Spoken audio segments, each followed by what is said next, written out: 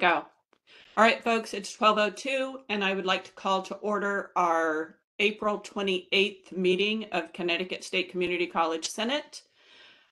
We have had one request for a change to the agenda, and that is removing an update from the Bylaws Committee. I'm going to go ahead and share my screen with you for just a minute.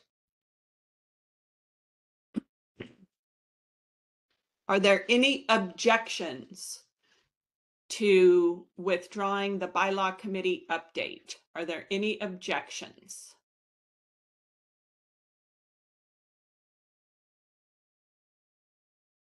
Hearing no objections, is there a motion to accept the agenda as presented? I'll make the motion. And who was that? Sandra Vitale. Thank you, Sandy. Is there a second? This is Roberta. I can second. Thank you, Roberta. Are there any objections to accepting the agenda as presented?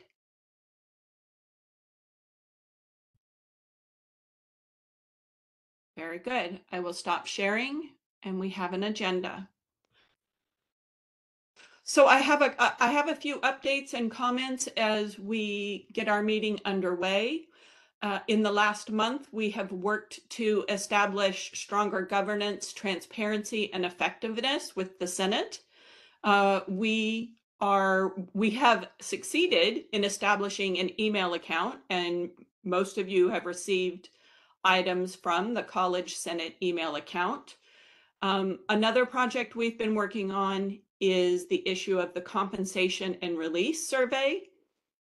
29 out of 30 people participated in the longer survey, and already the survey I sent this morning that will update that information, we have 18 participants. So I will ask that by the end of this meeting, or 2:45 actually, that you update your response so that I can forward accurate data to President Meduco. Some of the other things that we are working on include launching a web page that will include our minutes, agenda, and links to our future meetings. Until the web page is active, please feel free to continue to distribute our final agenda with the link to your campus.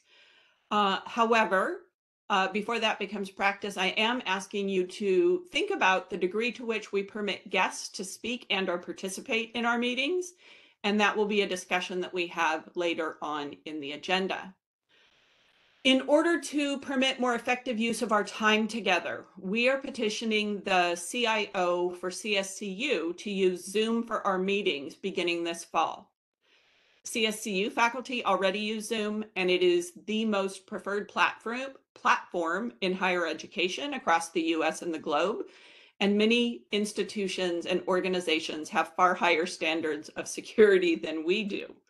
To that end, I am asking for 3 to 5 people to help join a work group that will research and frame that issue and possibly meet with the CIO. So if you're interested and able to participate in that, please drop your name in the chat and we will be in touch.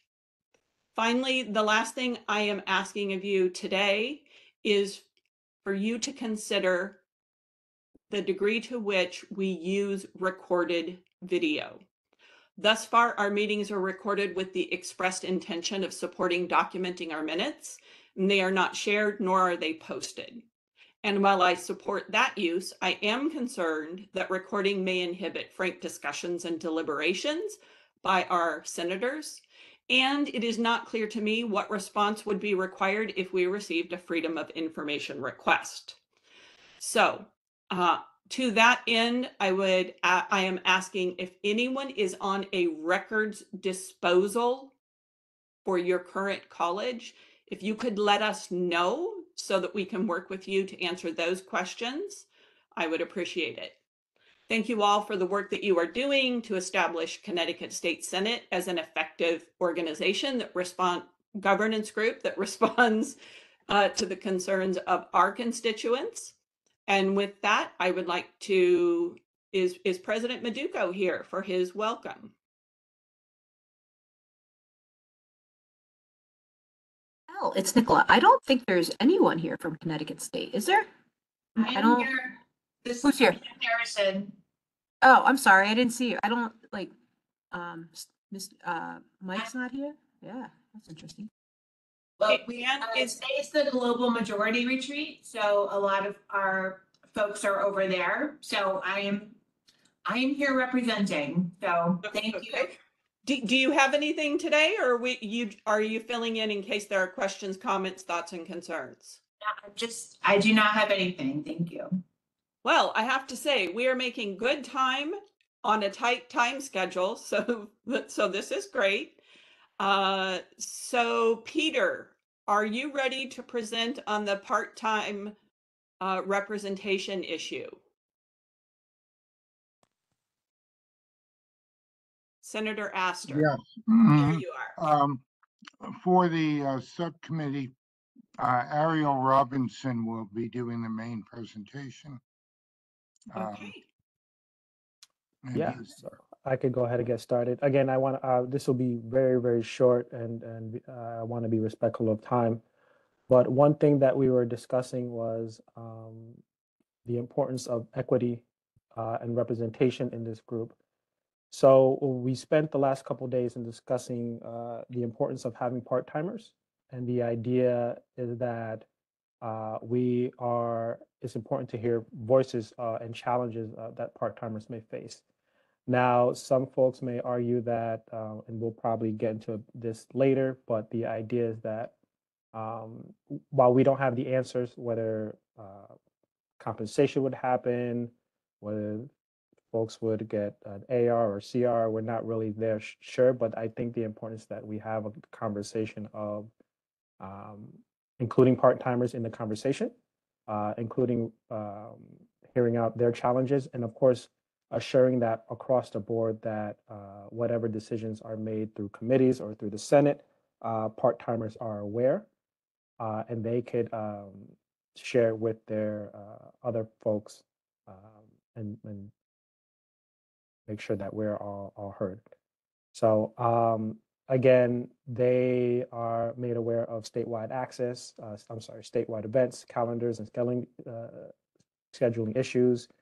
They're made aware of college standards and policies and can make recommendations on their behalf.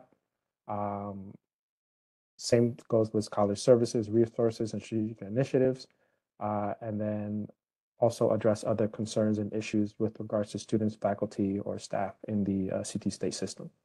Again, the idea is to have a voice, and we would likely have a conversation and consider that. Thank you.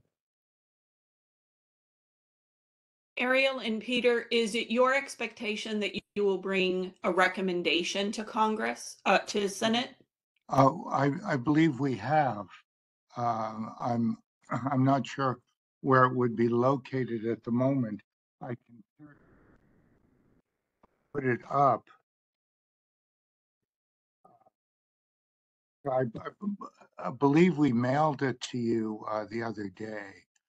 Oh, I didn't realize that you were finished because you said you were still meeting. So I'll tell you what, is it acceptable if I email that out after this meeting? At our next meeting, we add it to the agenda for a discussion item? I guess so, sure. Like I said, I think since this is going in the bylaws in terms of representation, I sort of feel the sooner we deal with it, the better, before the bylaws sort of get written in stone, so to speak. But I would accept that if that appears to be the only way to do it. I'm trying to just bring this up, and it'll take me a second. I don't want to waste your time on this, but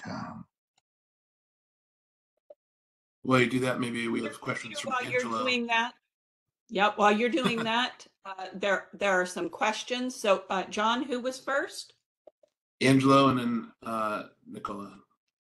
Thank you. Angelo? Good afternoon, everybody. I was actually thinking, would it be better if we had a part-timer coming to the meeting? Can folks hear? Angelo, we can't hear you. No, I can't hear him. Hold on, just a sec. There. Okay.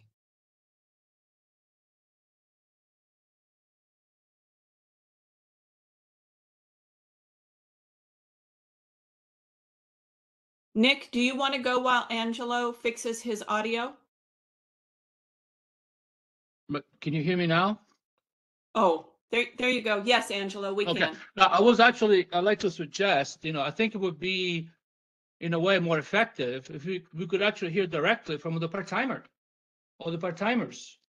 I mean, I heard they. It sounds like kind of a foreign body. I think it would make more of an impact if we could hear the reasons of why, of this, if they would or could come to this body and make a presentation themselves. Just a thought.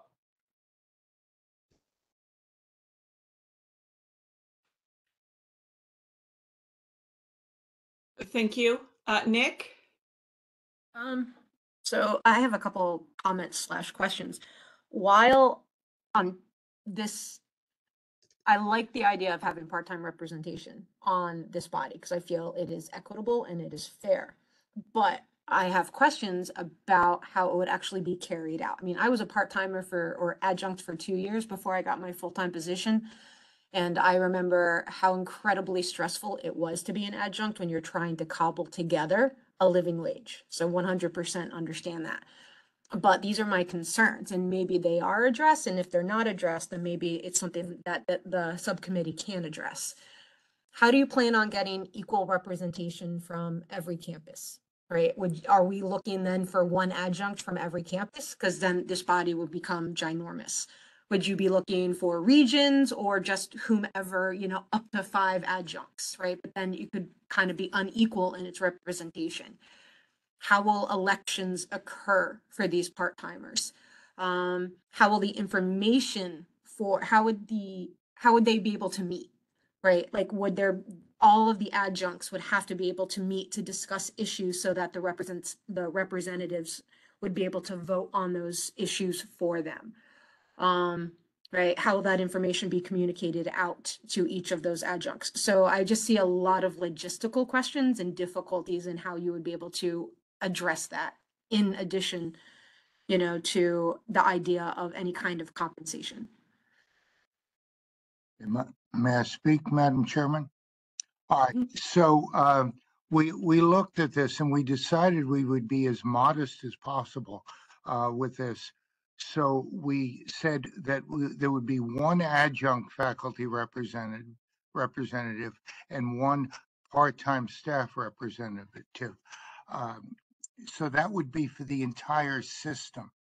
So these individuals would be highly motivated individuals, and they would, in effect, represent the large number of adjuncts and part-timers we have. This is so as to not change the composition of this body significantly by just having 2 additional people.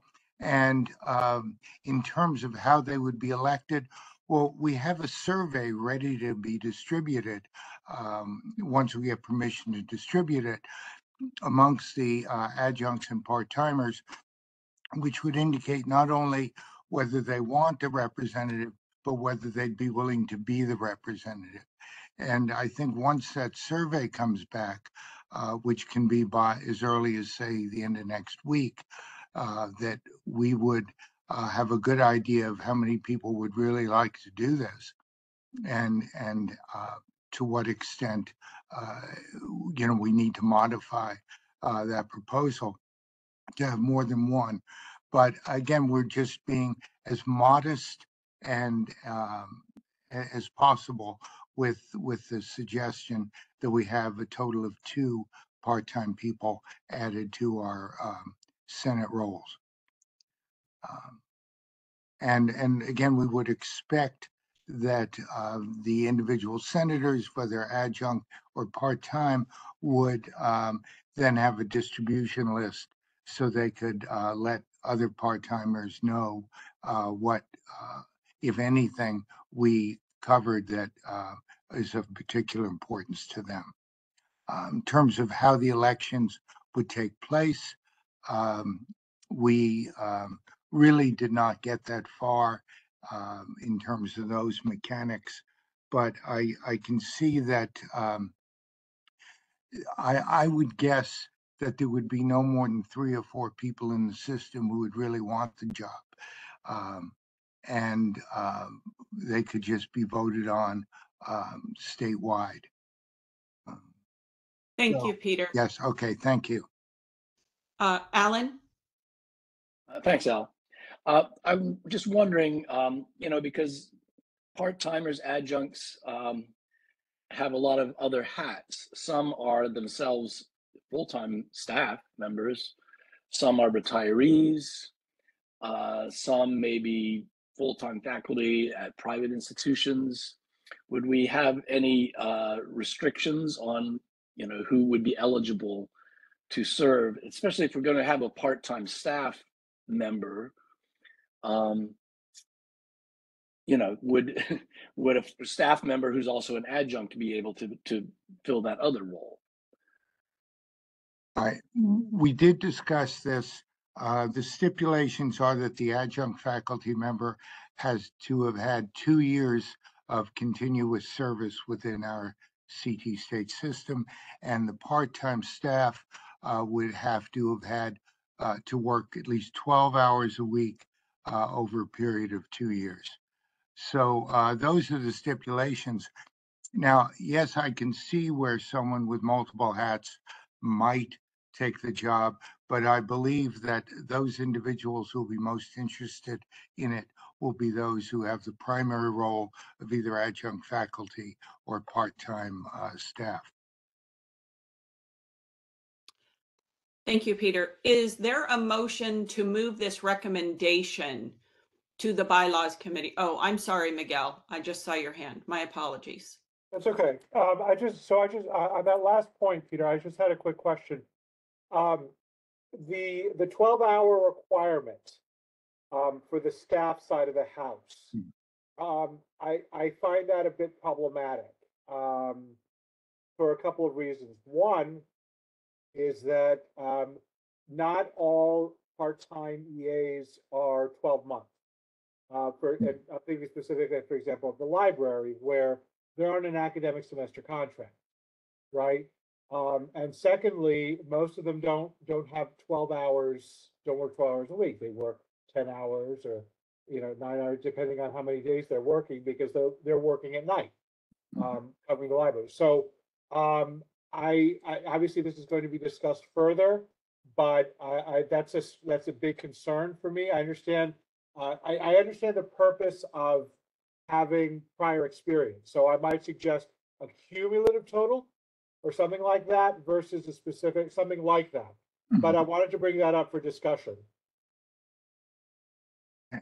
Your modifications are more than acceptable. I guess the whole idea was that we wanted people who had like a real commitment to the state system.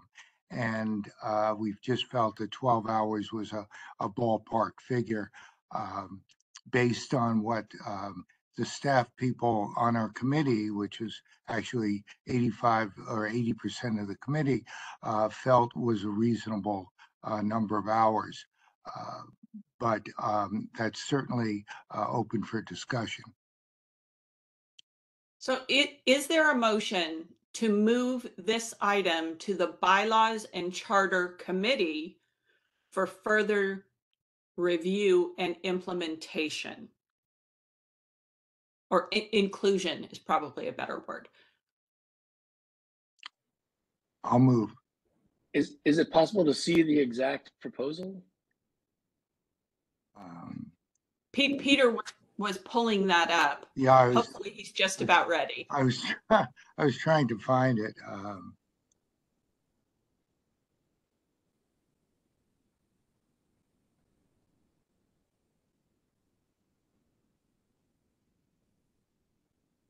It's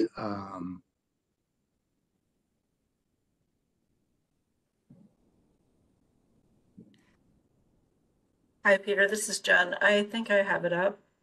Do you want me just to share it? Sure. Okay. Sorry, I have to, it's marked as draft, but it's not draft.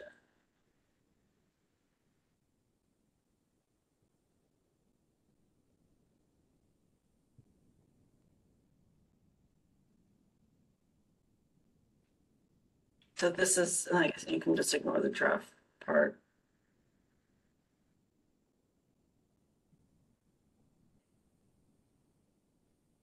There a way you could enlarge it? Sure.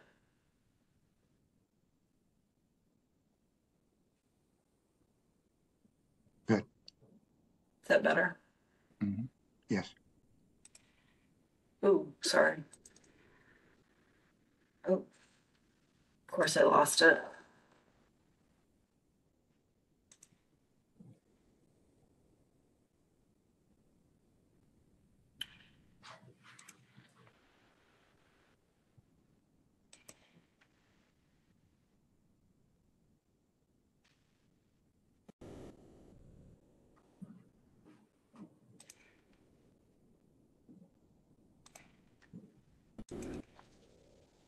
Ariel, do you have it?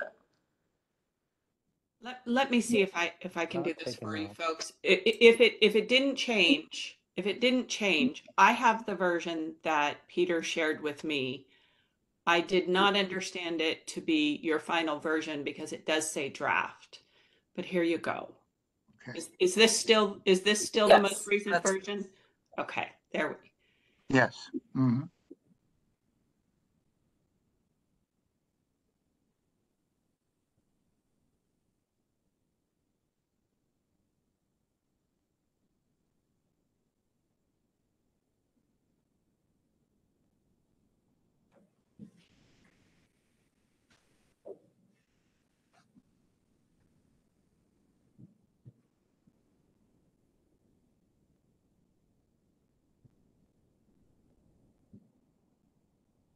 So if it is the will of the Senate, we could refer this issue to the bylaws committee for further review and inclusion, and it will still come back to us at our next meeting. Al, this is Alan. I'll second Peter's motion to send it to the bylaws committee. Okay. We have a motion and a second. Is there any further discussion?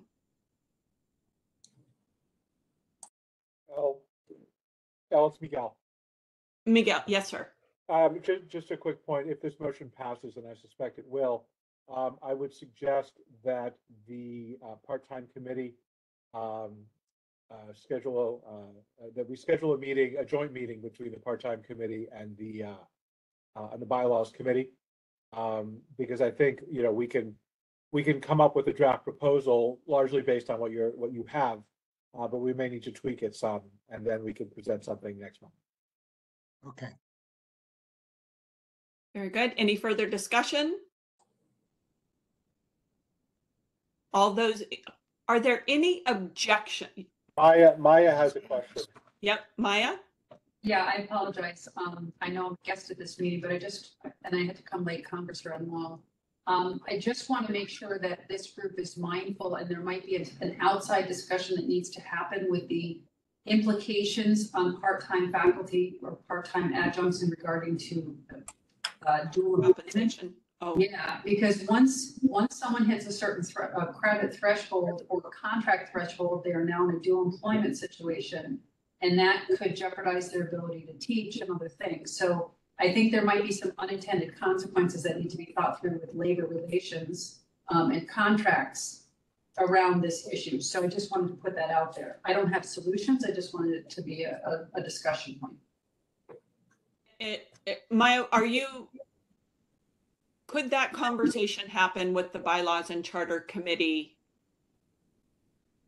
Or does it need to happen or do you think it needs to happen in Senate? I think that it's more effective to have it with the joint part-time and bylaws committee so that they are addressing any concerns explicitly. I would agree. I think that, again, I would imagine this involves a discussion with the labor unions as well as HR in general, because this is contract language. And this might be something even broader, because when someone gets to a certain threshold, they go into benefits eligible and other things. So it's above my pay grade. But these are the kinds of things that I think need to be talked through so that information is just known when someone is then an elected member, what the implications are. So we do have a motion and a second.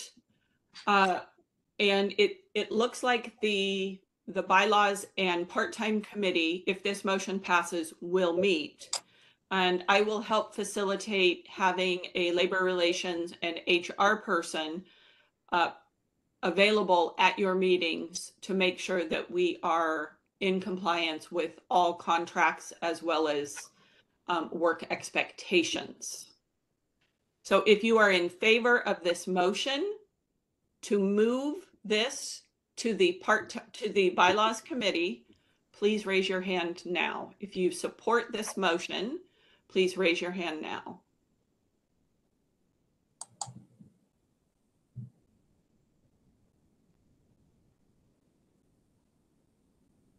And who is doing vote counts? Nick, is that you or John today? I can do it. We're at 27. 27, thank you. Out of how many participants today? Well, we have 42 total, but I don't know how many are actually able to Our vote. members. Okay. Yeah, so Maya doesn't count, and That's okay. We have 27 yes. it just changed. Hold on one second.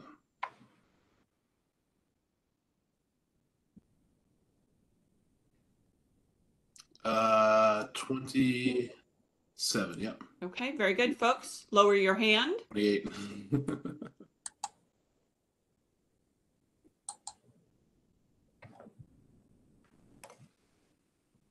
Go ahead and lower your hands.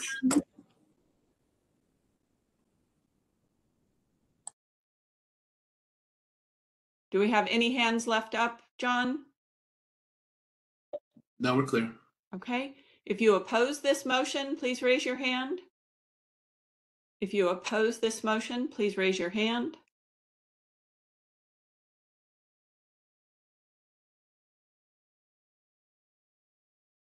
I see 0 opposition. If you abstain, please raise your hand.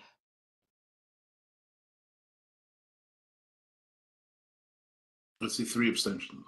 3 abstentions. Very good. The motion passes, and we will move this resolution to the Charter and Bylaws Committee. Thank you, folks. We are now moving on to a report from Connecticut State Curriculum Congress. So this is a new item that we added to the agenda, and we are actually looking for a volunteer who serves both at Congress as well as Senate to report to Senate when there is information that should be shared. Now, I will say that by this fall, we hope to formalize this, but Congress isn't as far along as their organizational process. So we're asking for a volunteer both for this month and next month. So do we have a volunteer to share what's happened with Curriculum Congress?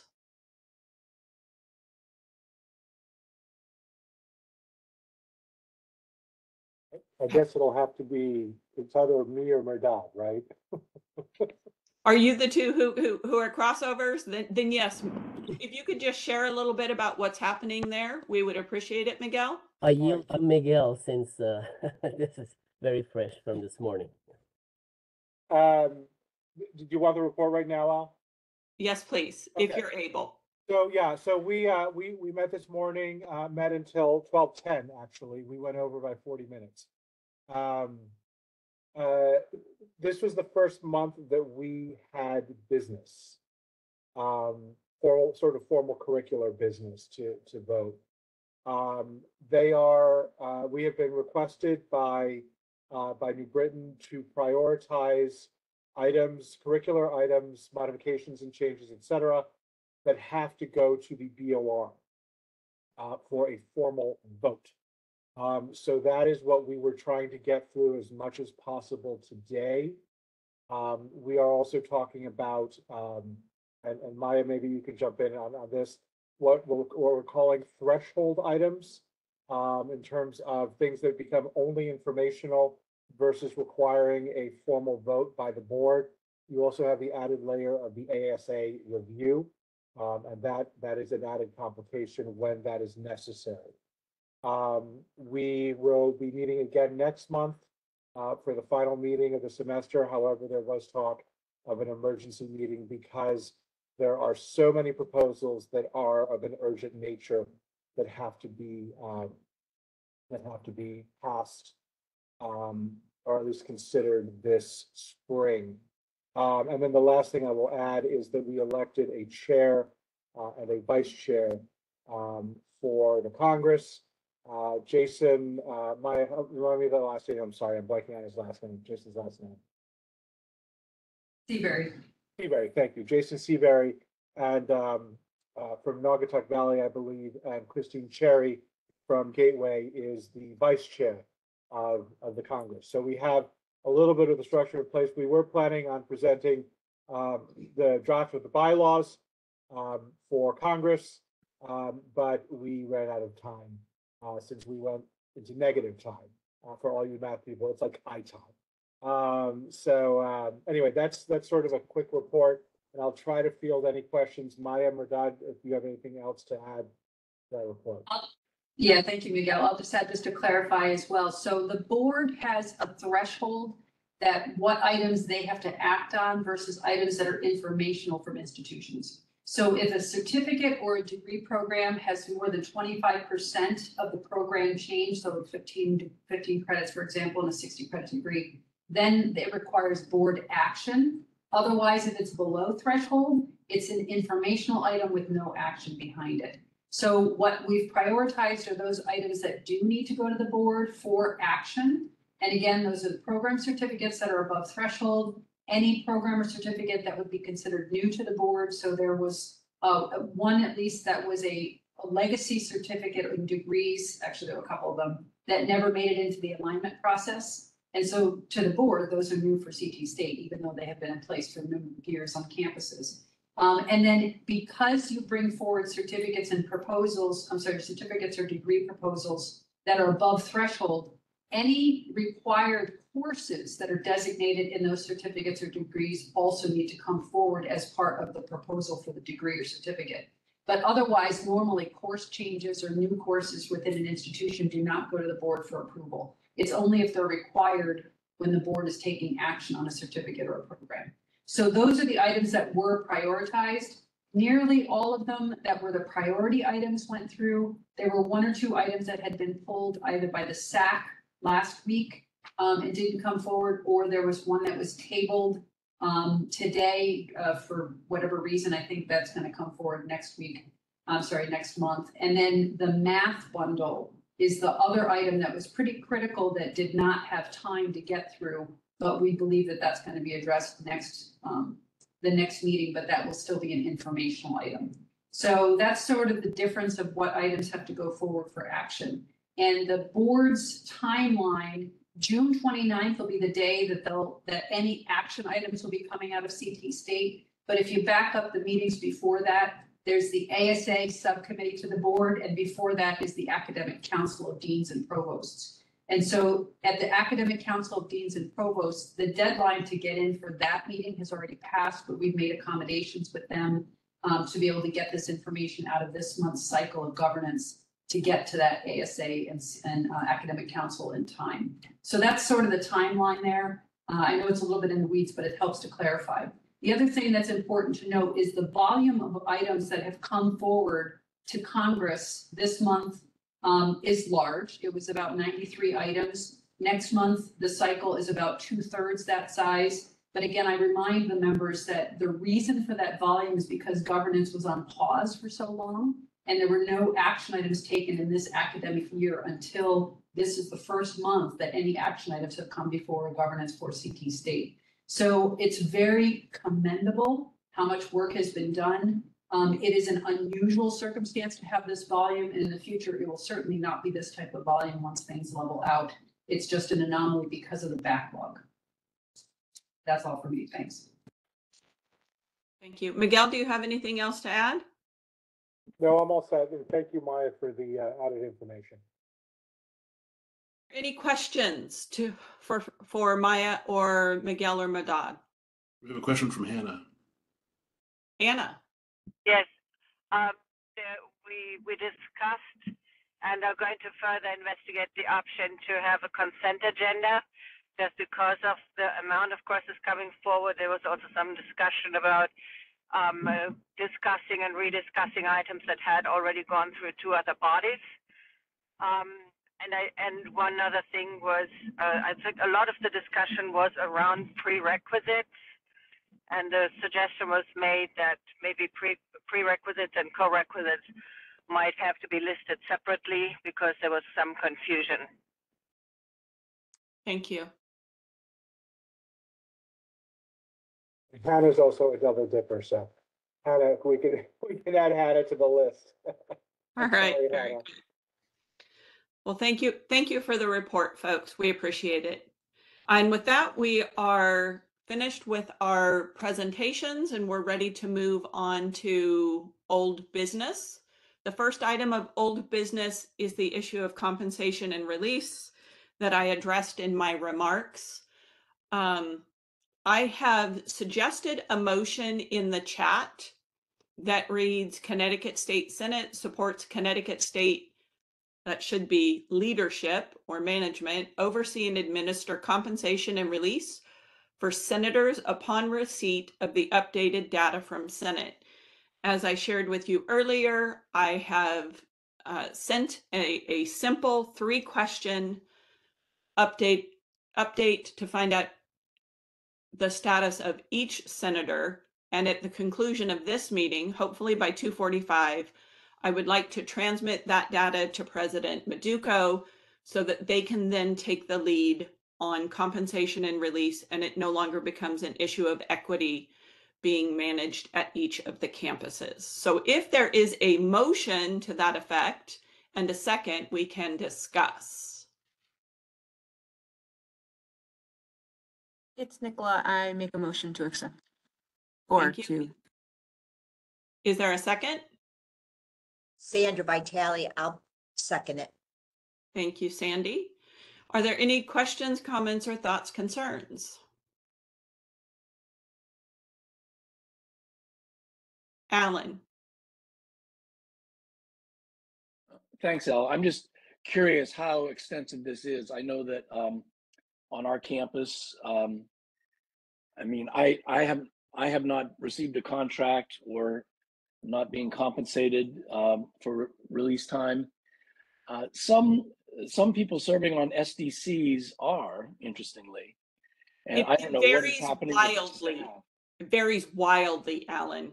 From a couple of people receive both compensation and release in different forms, but it was less than 5. Less than 5 people had this issue settled after the first survey. One campus attempted to address it wholesale, and it created a payroll problem. And I don't know what the result of that has been. So that was the impetus for this new survey and to get the updated data into the hands of President Maduco's cabinet so that they can follow up on it. Okay, thanks. Yes, sir. Who is next? Roberta, I think, and then Miguel. Thank you. I was just going to say that I'd like to make sure that our leadership understands that not everyone can have an additional contract if they teach additional, like for full-time people are also teaching, they can't have an additional contract, and so they would need release time. So it'll be a little bit different for almost every person, I imagine. So I just want to make sure that they understand that. And what release looks like to some people and some campuses may look very different to others. You know, like I've been told, well, you can take an hour to go to that meeting. That's not a problem. Like, that's great, but I still have all this work to prepare for the meeting. And then, of course, students to see that need me. So That's just I my think thought. that, Roberta, that is precise. Those nuances and how it gets applied is exactly why it has been so difficult to execute. Yes. And Maya and Anne and Dr. Meduco participated fully in a really good conversation with the executive council. So we're really hopeful, but it is all of those nuances that makes it particularly challenging. Yeah. And why we're asking for CT State to manage this as opposed to each campus. Perfect. Thank you. Miguel? Yeah, it's a very complex issue, and I think that this makes sense. I would have a caveat, and I don't know if it's necessarily an amendment to the motion, but I would hope that the consultation between the CT State leadership and at a minimum, the executive committee continue, because I think it's important that it be a back and forth dialogue. It's also my understanding that there seems to be a back and forth between what CT State leadership expects and what the senior levels of labor relations are saying can be done. And so I don't know whether we're going to need to make sure that labor relations are also involved in these discussions. I'm guessing yes, some way, somehow, at some point.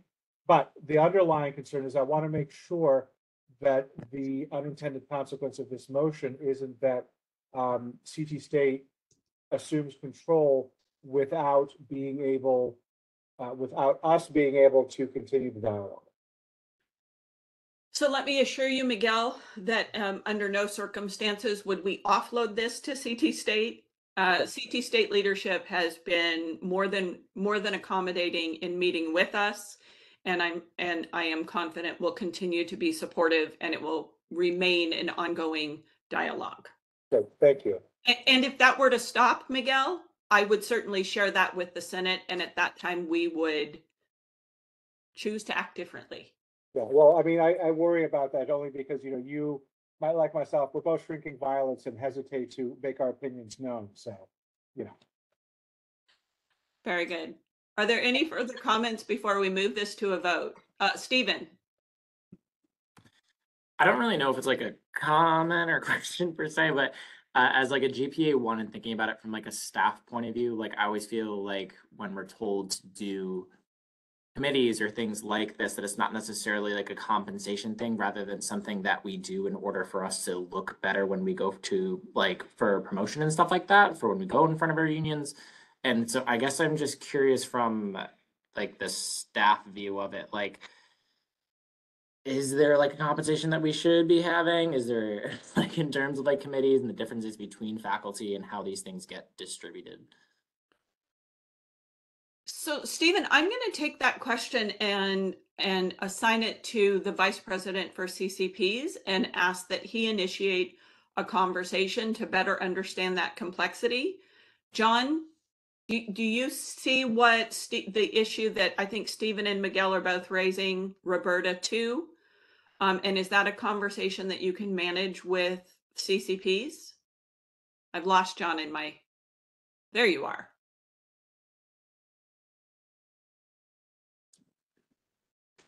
Oh, I think John's frozen. Oh, there you are, John. You're not referring to John Fiorello, right? Yes, I'm talking to you. Oh, I think you have me confused with somebody else because I don't do that. CCP. Aren't you the Vice President for CCPs? CCPs. What's CCPs? Community College Professionals. Oh. Staff. Staff. Sorry. Yes, not the nomenclature we use here. Sorry. This issue came up in our conversations with Meduco and Maya. It's a concern that people have, but I think like it was mentioned earlier, because it depends on the roles that people have and whether or not they're able to take compensation or not. Like, I think we just have to have a continuing discussion. And like Al mentioned earlier, with them coming back and saying, here's at least a first step of what we would offer, it gives us a chance to have a dialogue back and forth and maybe negotiate that a little bit. There is some concern from some of the folks representing the CT state that this is already unique and not necessarily something that's seen across all sorts of colleges across the US. So that's another issue that we're going to try and dive into and better understand. But I'm sure that we all want to see this applied in a way that makes sense, whether or not it's for people that are staff or people that are faculty. So John, I'm going to ask that between our next meetings that you capture or that you identify and capture through email some of the concerns and nuances of staff so that we can make sure that we're addressing those. Sure. Thank you. All right. If there's no further, is there any further discussion?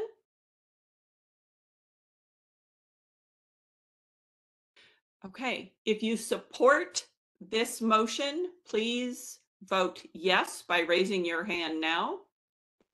If you support this motion, please vote yes by raising your hand now.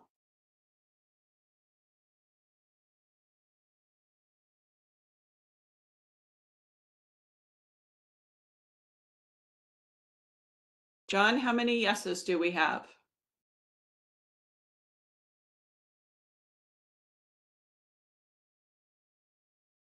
We're at 30. I believe that is the proper number of senators. Okay, everybody, lower your hands.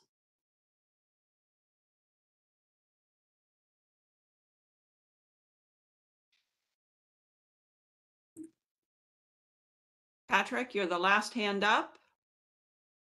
Very good. Thank you, sir. Are there any objections?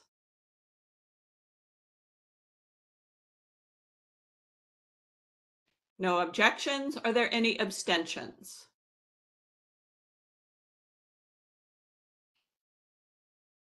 Very good. This vote passes unanimously. Thank you, folks.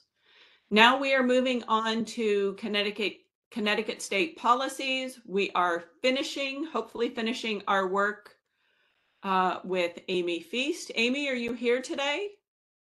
I am. I just got to Middlesex. They're doing an amazing poster convocation for their honor students, and I'm really excited to be here. But I'm logging in for this, and then I'm going to pop over to that. So Amy, tell me where you are. Were there any remaining open issues, or have you taken our feedback and implemented it? And are we ready to vote on these remaining issues? Well, the only one that I'm concerned about, and I went through what the remaining of your issues were, and I could definitely incorporate them. They're pretty simple. The definition of a credit hour, I think we may need to table that one only because the CBA does define it as 50 minutes and the U.S. Department of Education defines it as 1 hour. So we actually have a disconnect between those very important things, which is hard to reconcile with a policy, in my opinion. Amy, how does the Carnegie unit define it? How is it defined by the Carnegie unit? I believe it always has been 1 hour in the Carnegie unit. I can do a little research on that. To be honest, I didn't think about looking at that. I was equally confident that it was the 50 minutes. So with the exception of the credit hour, the remaining items are ready for a vote. So I will ask for, Roberta, were you? Thank you. I'm sorry. I just want to be certain we're you're talking about the remaining items that we have not previously voted on. Yes, ma'am. Okay, thank you. We're going to start with 3.35 multiple. I think we're missing a word there. So I'm not going to ask for a vote on that one until we get a name for it. But I will. It's multiple degrees. It's the granting of multiple degrees. Multiple degrees. Okay. So really quickly, we're gonna pause on 3.3.3 semester credit hours, just to following the agenda appropriately. So for the notes. Correct. For the minutes. Okay, so hold on. Yes, sir. So Al, it looks like the Carnegie, I mean, I'm just looking very quick online right now. I need to do an actual looking, but the US Department of Labor and the Carnegie hours Carnegie hours seem to not be incongruent, which is probably a problem that's bigger than us sitting here. We'll just need to make a determination how CT State wants to define it, because do we follow the For US the Department obvious, of? for the obvious reasons. Yes. It's Nicola. I just dropped something in the chat, and it's from the Association of Community College Trustees, and it says it's 50 minutes. So yeah. I'm going to ask that we table that. And I'm about to tax my tech issues. I am going to share screen with the policies, but Nick, I need you to monitor the agenda and make sure that we are moving through it. Okay. So. Amy, can you provide me with 3.3.5, the actual title for the new minutes? So multiple what? It's actually just the Board of Trustees. It's under degrees and it's a subset, and it says multiple. So it's like a subset of a bigger category. It is actually just called multiple, but it does say a student may earn a second associate degree under the following circumstances. It defines how you can earn a second degree or multiple degrees. Okay. So But it's technically a that's the subset of the- language, that's the language written that we would keep for the minutes. So based on how the BOR wrote it. Right. Okay. So Al, I'm going to leave that like that for the minutes, just because I can make a notation maybe that the BOR, a BOR title or something there, so we don't think that there's a missing word again next time. That would be useful. Okay, Thank you. I got it.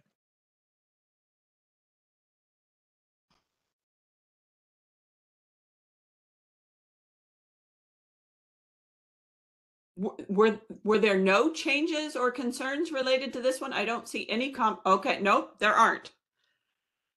There aren't.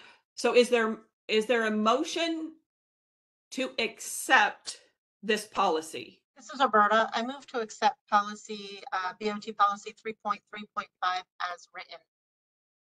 Thank you. May I ask a question, El? Yes, Mayor Dodd. It says in a different curriculum at the community college, seeing that we're going towards CT State, should that be like at a different campus? The fourth line in the fourth column. The student who already holds an academic degree. That's the old. Oh, it's an old one. Okay, got it. Yeah, that's the justification. The proposed language that we're looking on is the one that says a student may earn a second associate's degree under the following circumstances. Okay. Beg your pardon. Thank you. No problem. It's Nicola. I second the motion. So John, because I'm screen sharing, I can't see if there are any hands. So if there is discussion, can you please make sure that we progress through that? Yep. No hands are raised right now. Okay, very good. We're going to move on to voting. All those in favor of it. Actually, let me try this. Point of order. I don't think we had a second. So this is Alan. I will second it. I thought we did, but okay, I thank thought you. we did. Yeah. Yeah, Nicola seconded. Okay, my bad. Sorry. No worries. Are there any objections to accepting this? Angelo? No hands are raised.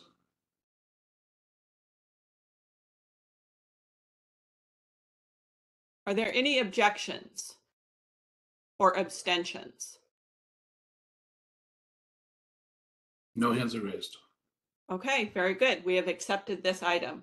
We're going to move on to item 3.51.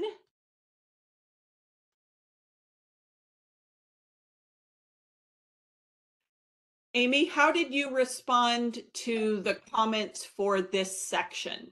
So This policy? Yep, absolutely. So I'll start with the easiest one. We're still working on the form. We don't have an incomplete form yet. We will need to, that won't need to be, we will have it done soon, but we really don't need it until next semester because nobody will be requesting an incomplete for CT State until the end of the fall semester. So that will be coming, but it will be a very simple form, very similar to what's used right now at each of the individual colleges because it is a campus-based form. So that is not done yet. I do see this statement need to add Dean of Academic or Faculty Affairs. That's not a title. So I wasn't quite sure what that meant. It says need to add Dean of Academic or Faculty Affairs in all policies. It's the Dean of Students and Faculty, the Dean of, the Dean of Academic Affairs would be the CT State Dean. Is that what we want to add? No, Amy, it was in reference to some schools are going to have a Dean of Students and a second Dean for academics. The larger schools that were given permission won't have that Dean of Students and Faculty role. So we were trying to identify that. I guess I'm going to just defer to Maya only because I am not sure where those conversations led. Is the title going to be Dean of Academics or Dean of Faculty? It's not Dean of Academics, it's Dean of Faculty. That's what I thought. There's a dual Dean of Students and Faculty. There'll be a Dean of Faculty and an Associate Dean of Faculty, depending on which campus. But it's a Dean of Faculty as the campus-based dean. The academic deans are going to be the statewide deans. So I think my opinion is keeping it the campus Dean of Students and Faculty or their designee kind of allows it to be the Dean of Faculty, the Dean of Students and Faculty, the Associate Dean of Faculty, without having to get into all of those different positions, but I defer to if you all would like something different. I think because of different campuses and how people interact with one another, we need to designate the different titles. I'm sorry. Just realize this is the one thing I'm just going to stress to this committee. The more specific we put these things into policy, it means we have to go back to the board every time we change titles. So if we choose in a year to change titles on the campuses, they will have to go back and redo all of the policy at the board level. That's one of the reasons we're trying really to be, when we're looking at creating these new policies, we just don't want it to be something where we constantly have to go back to the board when we make administrative changes like titles.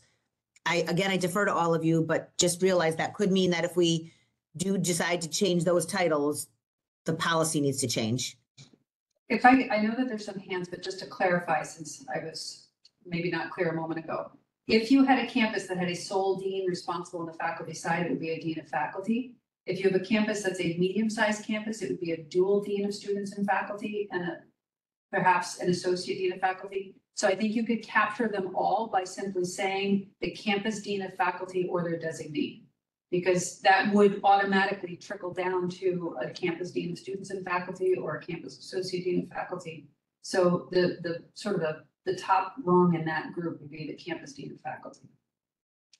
Alan and then Miguel for some comments.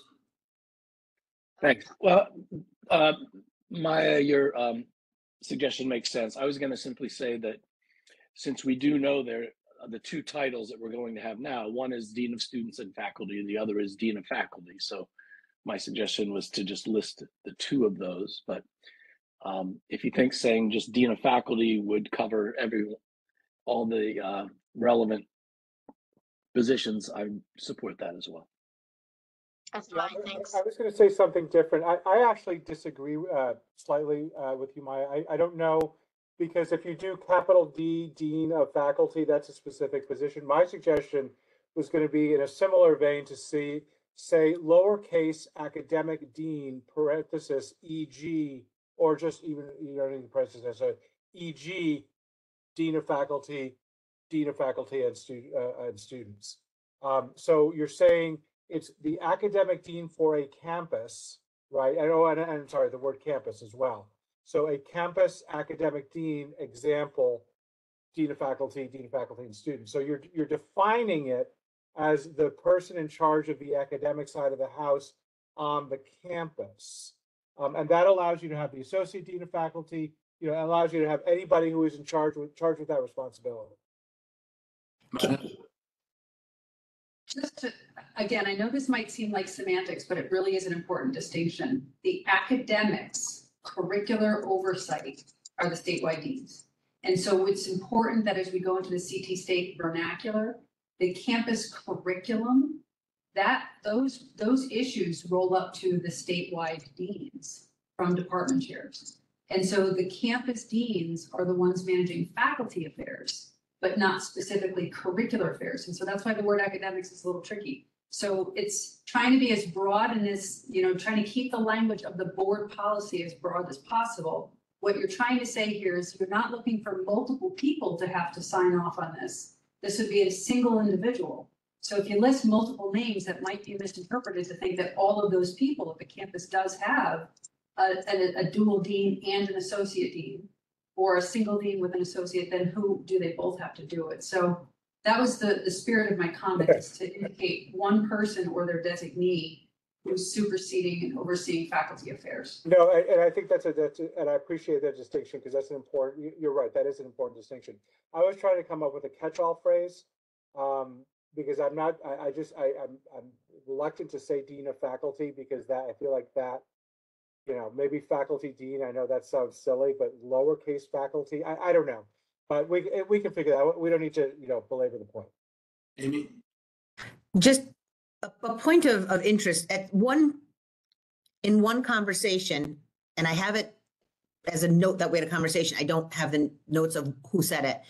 Everything from a student may request an incomplete all the way down is really more procedure.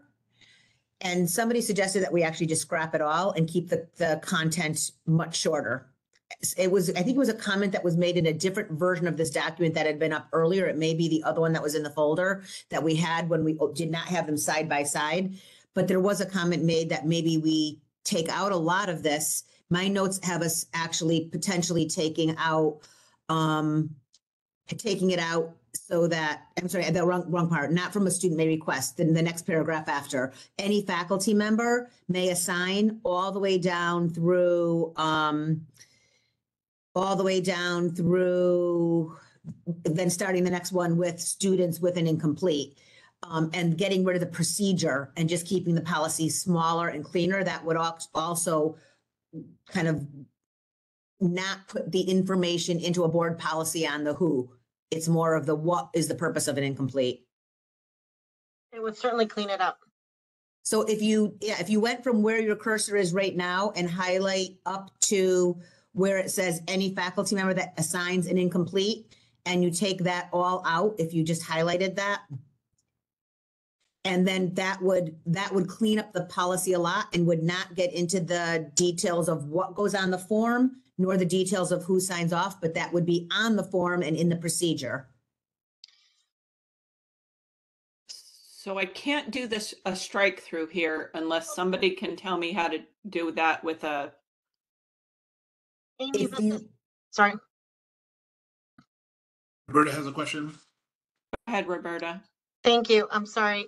Amy, the one piece in that whole area that I feel like we should document as a part of the policy is that if the faculty member agrees to the incomplete and the student does not complete the assignments, right, does not finish the work rather, that the grade will revert back to the original grade. Good point. I think that would cover us. Yeah. So Amy, at this point, I'm wondering if, let me stop sharing for just a minute, folks. I'm wondering if a good way forward is to ask Amy to do the revision and maybe bring back the clean versions. Yep. Is that acceptable for, I think we have 5 more? Could you make those changes? And then if the earlier you send them, Amy, we'll get a few final comments and hopefully be able to expedite these at the next meeting. Is that reasonable? It is reasonable. I don't know, though. I think some of the other ones that are lower, that are all included on this list did not have substantial comments. It's up to you if you want to work on those, or if you would just prefer to, I can work on all of them and send them back as a group of 5 or 6.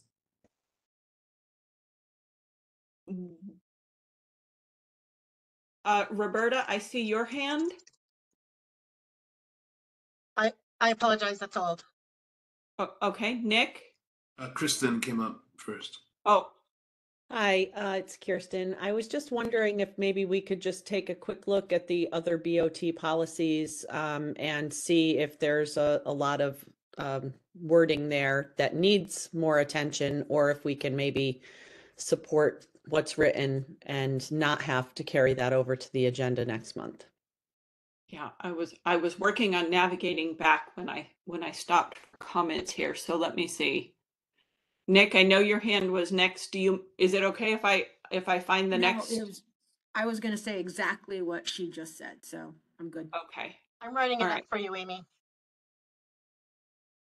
Or at least I'm trying. So we're going to table 3.5.1 to next meeting with revisions, and then we can move on. Yes, sir. Okay, got you. Thank you.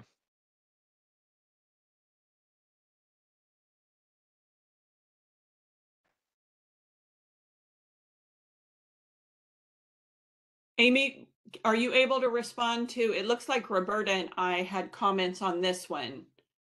Yeah, so this one, we do not know if we will be bringing BOR 1.19 through. We have not even looked at it yet. We have not looked at the newer BOR policies yet. We've only been focused on the BOT. So I don't have an answer if that will be coming forward in the future. And you wanted to put and or designee or designee. This is the same issue that was above the dean of students and faculty, dean of academic affairs, or the designee. So what we can do the dean of students and faculty for the faculty member or dean designee. Yeah, what I was asking is the designee part, is that referring to the faculty member or for the dean? The dean. Okay, that was just that clarification. Yep. So we can basically leave this as written since we're not going to put the dean of academic affairs in there. Is that correct? I believe so, but Okay. I think there are hands. No hands. Okay, who's next? No, there are no hands. Is there a motion to accept this policy, There's a hand from Alan 3.5? now. Oh, okay. Thanks, Al. So again, going back to this point, we do have, I think that if we do use the term dean of students and faculty, that position is only relevant to certain campuses. There is also a position of dean of faculty that is going to be, I know, at our campus and maybe some of the other larger campuses. So if we're going to be specific, then I think we should use both of those titles. If we want to find a more generic term, that's fine. But if we're going to be specific, I think that we should list them both. Amy, were you going to find a more generic term that applied to all of these? Yes, I will work with Maya and we'll come up with something. Maybe the campus-based Academic officer. Not an academic officer. That's the problem. Oh, yeah. The campus-based dean of faculty. Or because, as Maya said, it covers both. If you say campus lowercase faculty, capital D dean, then it implies the actual dean who is responsible for faculty, right? Whether it is the dean of faculty and students, or whether it is the dean of faculty, or whether it's an associate dean of faculty. That is true. I think the lowercase will take care of it, and that will make it generic. So say that again, Miguel, because I'll drop it in the comment. I'll write it down. Or you could have something like the campus dean responsible for faculty affairs. Because remember, this is board language, so you don't want to necessarily have to bake in the job titles into the board language. Say that again, Maya, the campus dean. Campus dean responsible for faculty affairs. I added it to the comment for you, Amy. Thank you. Perfect. I'm making notes in my master document as well. That might work. All right, so we're waiting on that change. Also, that moves us on to 3.53. Insurance. Right. And there's only one question on here.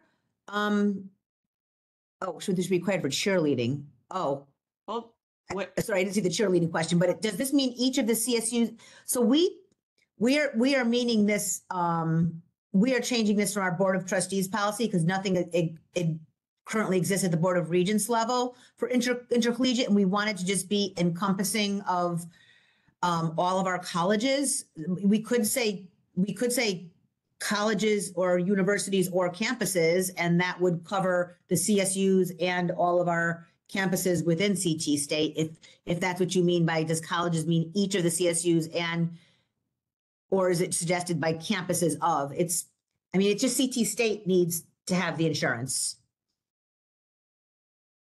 Okay. Well, if it's, I wanted, this is Roberta, I wanted to make sure that we included the intramural and some of the,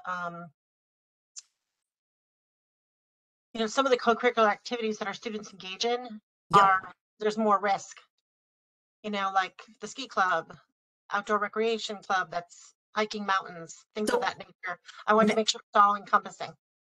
So now that I understand what you're going to ask, what you're asking, let me just make sure that is the intent of what insurance we actually have to carry. So I'm going to ask you to let me investigate that a little more now that I understand what you mean. Thank you. I don't want to put into a policy that we're going to carry insurance for something that we don't intend to carry insurance for. Sure. You're right. We should be, but let me just make sure. I am now looking for policy 3.31, folks. Was that in a different document, Amy? It should not be. It should be all in the same document. I only sent you one with everything. It's with there. Why is not it here? It goes 3.91 is where I am now. 3.92. Is that the repeat policy that seems to have lost its number? No. 3.31 is the second to the last on the last page. Thank you. Yeah. And these are actually numbered the way that the board numbers them. I put them in the same order that are in the handbook. It isn't always logical to me. I had just, I quit sharing because I was having to scroll so much. I didn't. Okay, so we're at 3.31, President's authority to validate an award. I do think it is Connecticut State Community Colleges and Universities because Charter Oak is also a college.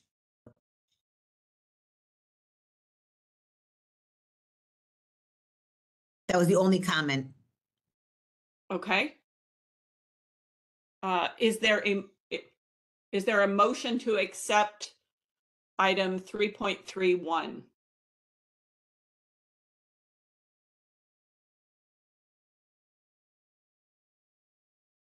It's Nicola. I make a motion to. Thank you. Is there a second? Second. Thank you, Alan. I think it was Alan. It was Joe Sabaggio. Oh, thank you, Joe. Any discussion?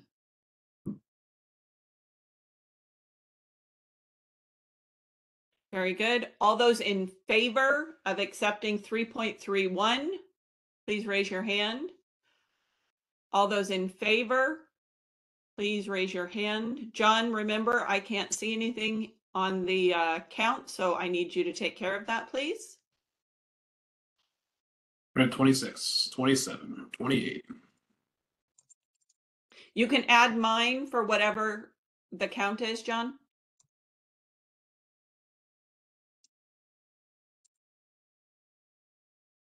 And what's the final tally? 30. 30. The motion passes. There are 30 of us. Very good. Thank you, folks. Brian, for your minutes, that was 3.31, President's authority to validate an award.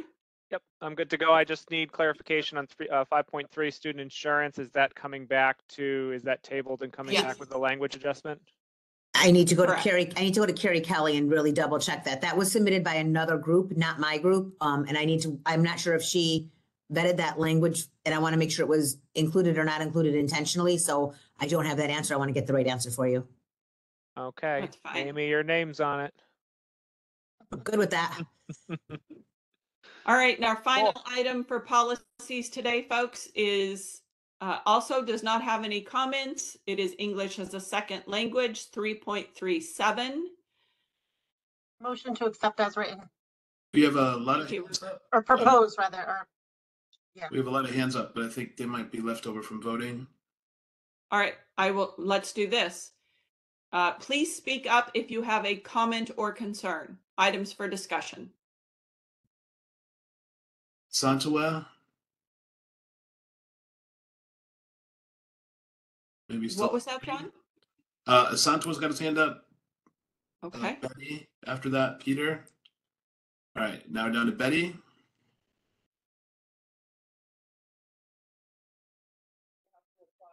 Sorry, that was from before. Okay, Peter. Oh my gosh, mine too. This is ridiculous. Sorry. Oh, yeah, this was from before. Ignore me. Okay. This is crazy. Here's what I'm going to ask, folks. Are there any objections to accepting 3.37 as presented? Are there any objections? Miguel. Yeah, objection. I object, and I know Hannah had her hand up to comment. Yes. Listen, I'm terribly sorry because of this information initially that I could not serve on two committees, on these two committees. I did not become aware of this. This seems to be essential. Could you fill me in on the gist of what this is? Because I don't have access to this document, I think. I mean, I may be wrong. Hannah, this is, just so you know, this is taking outdated Board of Trustee policy and just updating it for CT state and to eventually retire the BOT handbook, which is woefully old and out of date. So we did keep the same spirit of what the BOT language was, which is in the column that says the Connecticut Community College System shall award. That's what it says now. And we changed it to within the same number of the same spirit to the Connecticut State Community College shall award credit. And we just wanted to make sure that we kept it within what the language that's applicable to the way we're currently operating. Okay, let me read through it for 1 minute while you keep discussing, if you don't mind. Miguel? Amy, can I just ask, is this saying that ESL students are getting credit for ESL, or would an ESL student be able to use ESL courses as a substitute for a foreign language requirement? I guess that's my question. Yes. Yes, and that has gone through a long process. Always. Yeah, my understanding is the board policy is very clear in the first part of this, that levels 1, 2, and 3 cannot be counted towards graduation requirements, just as they never have. So we wanted to, the intermediate through advanced levels, we wanted to be specific. And we've also said that I don't believe that they can use them for foreign language requirements, but we're using the same parameters as the number of applicable credits that we have for foreign language credit limits now. And I know Mike is on this call, Mike Stefanowicz. Amy, the second, really, it's just that students that are enrolled in advanced ESL courses can count those as a foreign language. If it is a second language or third or fourth. So if a degree program like liberal arts has a foreign language requirement and a student enrolls in the upper levels of ESL, those count. Those levels of ESL also count as a foreign language at UConn. That was partly why this policy came about.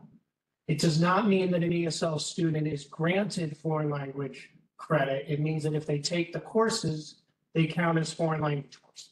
Miguel. Yeah. Can I add to that briefly? I'm sorry, Miguel, you had your hand up before me though.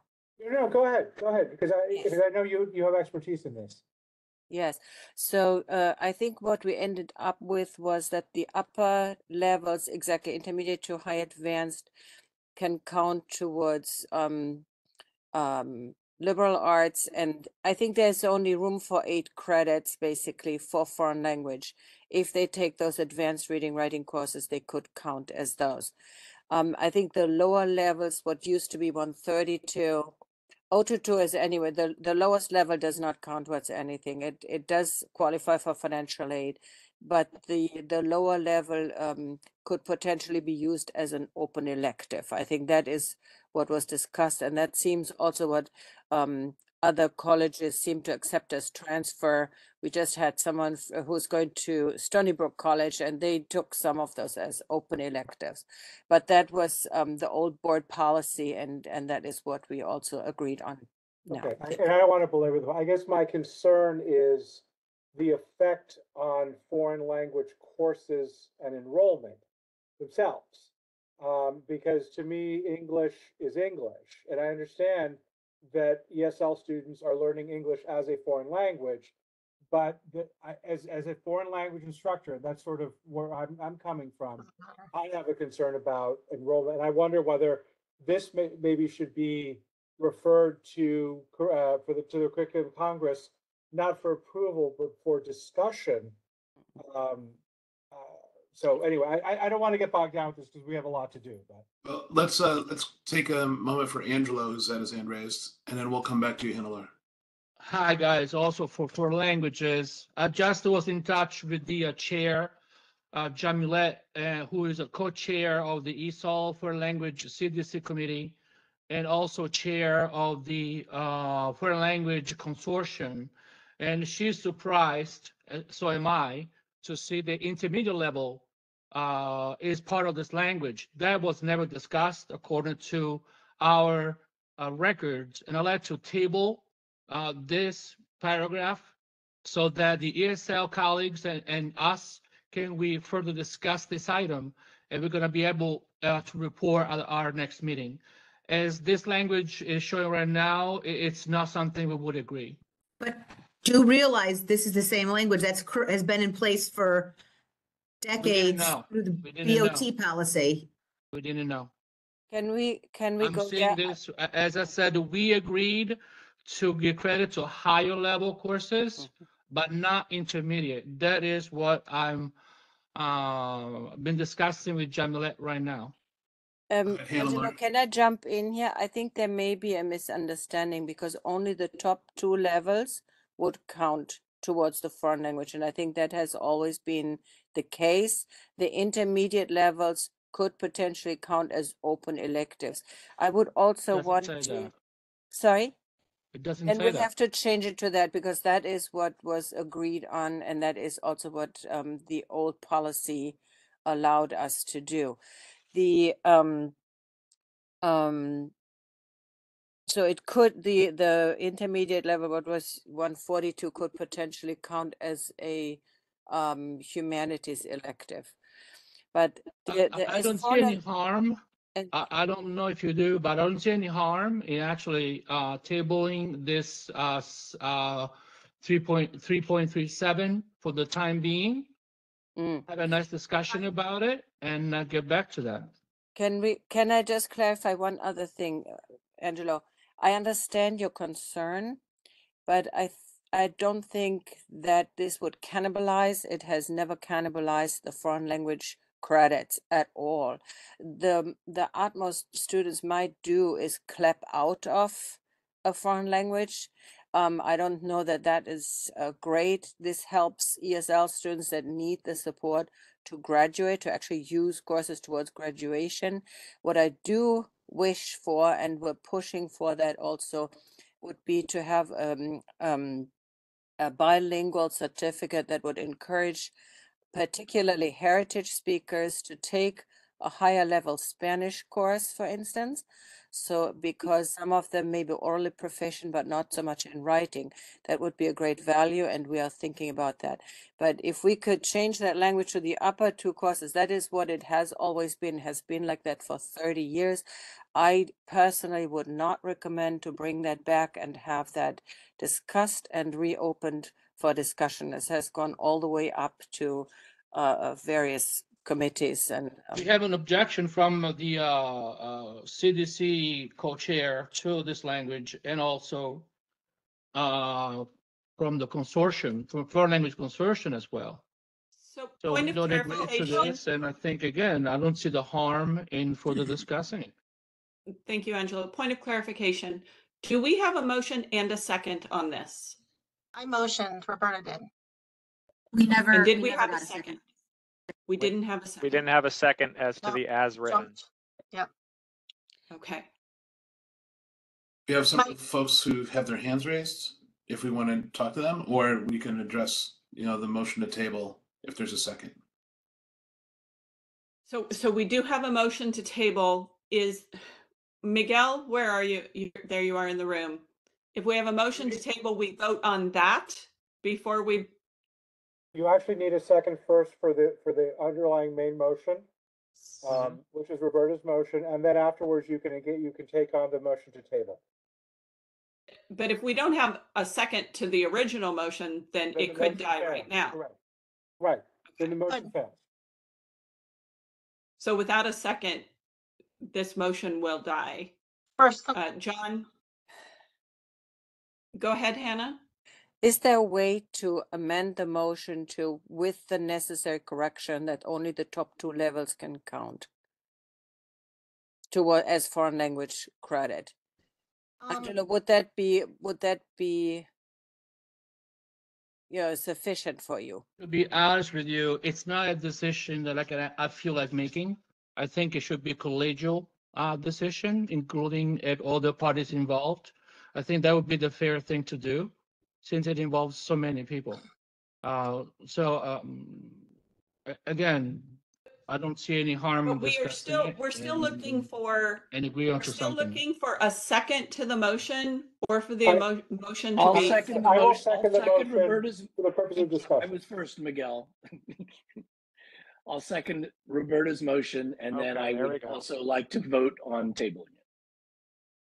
oh, I had another comment, but John, I don't know the order of So- speakers. For commenting on this issue, we have Maya, then Kirsten, then Roberta.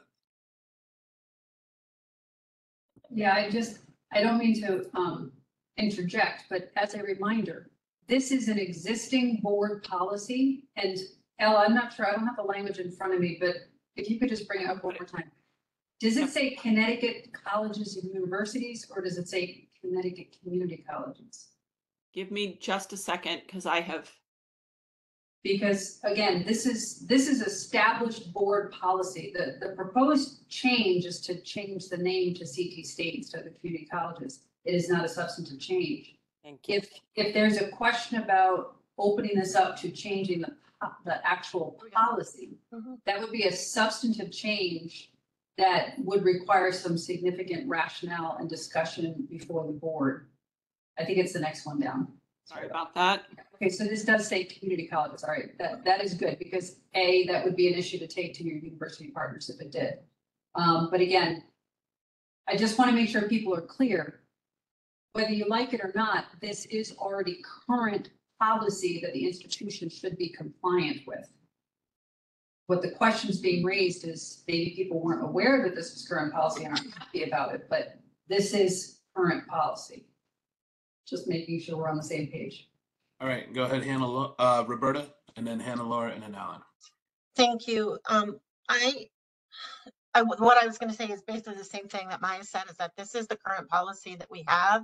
We've just changed, it's just shorter. But the reality is that if we make students that are bilingual, trilingual, et cetera, take additional classes and additional foreign language classes, you're talking about impeding on their financial aid. They won't be able to finish their programs.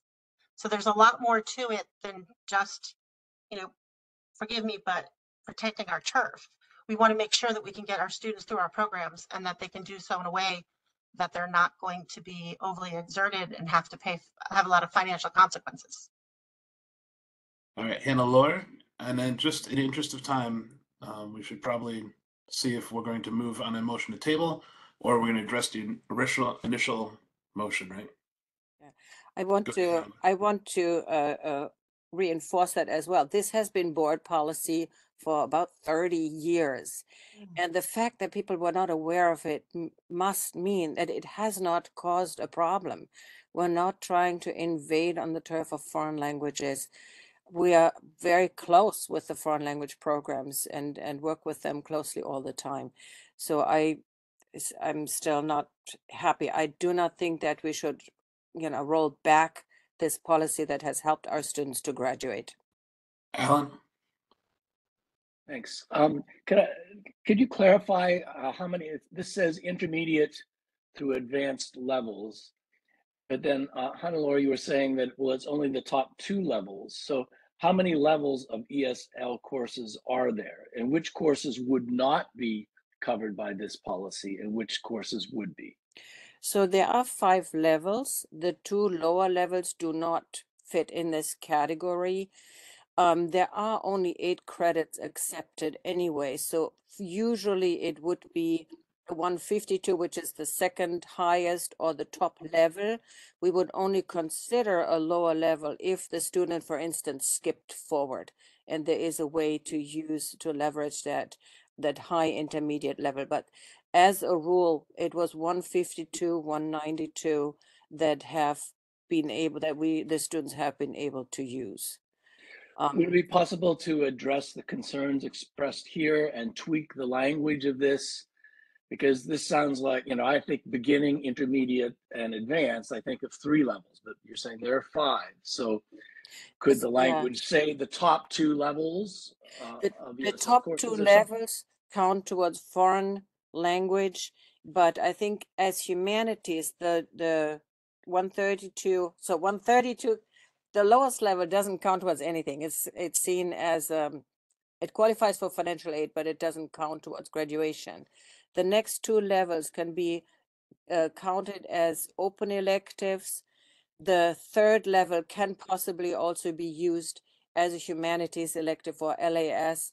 Not every degree has a foreign language opening, even a requirement. Sadly, I wish there was more acknowledgement of foreign language needs, but so they can use those because it's basically foreign language is part of humanities, part of LAS, right? It fills those different boxes.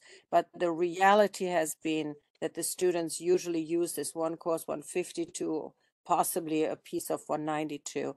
And again, those students are very rarely inclined to then go back unless they just take a class with the skill they already have, basically, to get a good grade and move forward and not do too much work. So this says specifically foreign language credit. So that's why I was just thinking if we could, just tweak the language about which courses are included here. Maybe that would assuage everyone's concerns. Thanks. If I may take that on and try to tweak that language to reflect this, we have a ESL council meeting and then send it back to the Foreign Language Consortium. Some of our teachers are actually serving in both committees. I am also on the STC.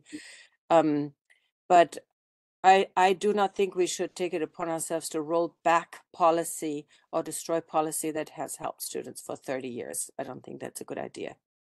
Brian? So we have a motion to accept as written and seconded at this point. So do we actually have to vote on this, and can we not change this with a second motion already on the as written?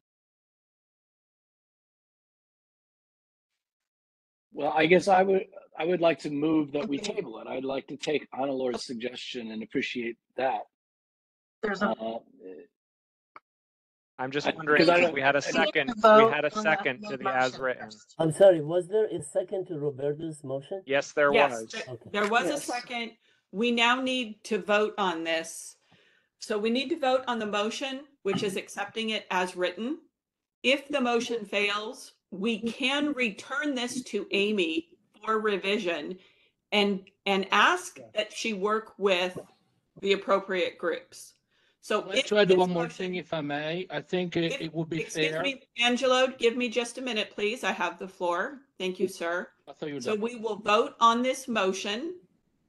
If this motion passes, then we are finished. If this motion fails, we can return it along with the other policies for revision. Angelo, you have the floor for the final comment. I was saying it feels a little unfair where the direct people involved in this issue cannot be heard by this body. The only thing I'm asking is postponing this vote to the next meeting. That's all I'm asking. The rest of the discussion about that's how it's been for 30 years and all that, why I respect it, we are starting a new system. We are starting fresh. So I think this is the opportunity to revise anything that some of us feel like I'd say disadvantages to us. And the only thing I'm asking is to have a discussion with the ESL people. I'm not excluding anybody. So we're going to go ahead and end debate, and I'm going to ask that we vote. So if you support this motion, and that is the policy as written, please vote yes. If you support this motion, and that is the policy as written, please vote yes.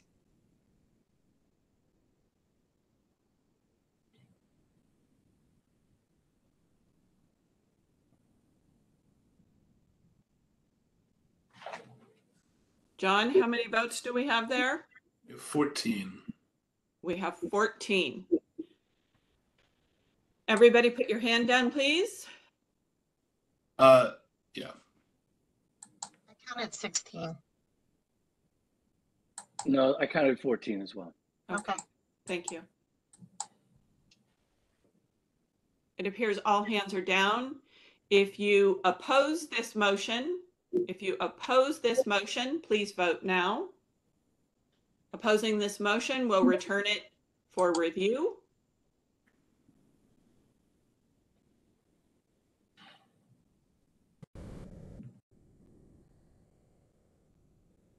If you oppose this motion, it returns it for review. John, how many do we have? 13. Another And we voted. had- There's another vote. So that's 14 to 14? Now it's 14.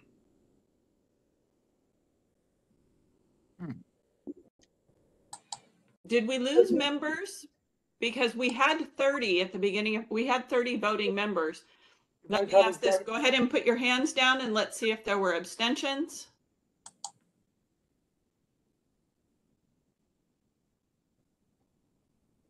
Go ahead and put your hands down. Very good. Abstentions?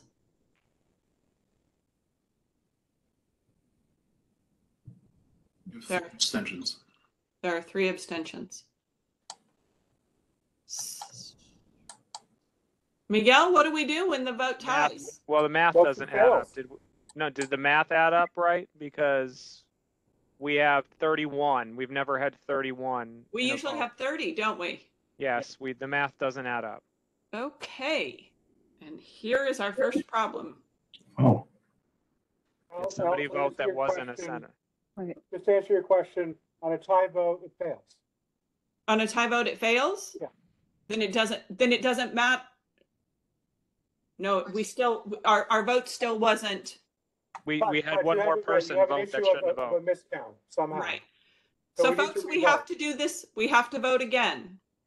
And I will remind you that only senators can vote. Only senators can vote.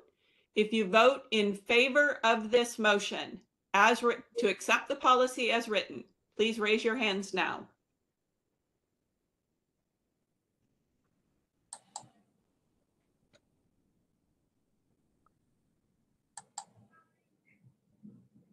I'm counting 14.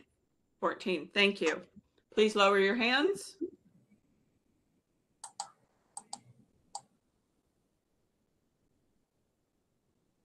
Sarah and Hannelore, your hands are still up. Allison? Sorry. There we go, thank you. If you oppose this motion and you wish to return it for revision and review, please raise your hand. If you oppose this motion and you wish to return it for revision and review, please raise your hand. I have 14. Please lower your hand. Yeah, We will ask voted. for That's against abstentions. 14, against 14. Please lower your hand, Sandra. Thank you very much, ma'am. If you abstain, please raise your hand. And we have 2 abstentions. There we go, 30. A tie vote fails. That means this will be returned to Mike. Mike Stefanowicz, didn't I see your hand pop up? I did raise my hand, right. I just want to clarify that as a result of the merger, I believe all policies will have updated language. So what was proposed, the board can change on its own because it is their policy. So if people wish to revisit the policy, I put it in the comments. If people wish to change the policy substantially, that would need to come forward as a recommendation from this body. And there would need to be a rationale given to the board. Many of these policy changes are simply language name changes, where in the past it said the community colleges will do this. In the future, it will say Connecticut State will do this. So I just want to be clear with everybody that you can table this issue and that's fine and take it up next month. I do think the language will change no matter what from community colleges to Connecticut State, if that makes sense to folks.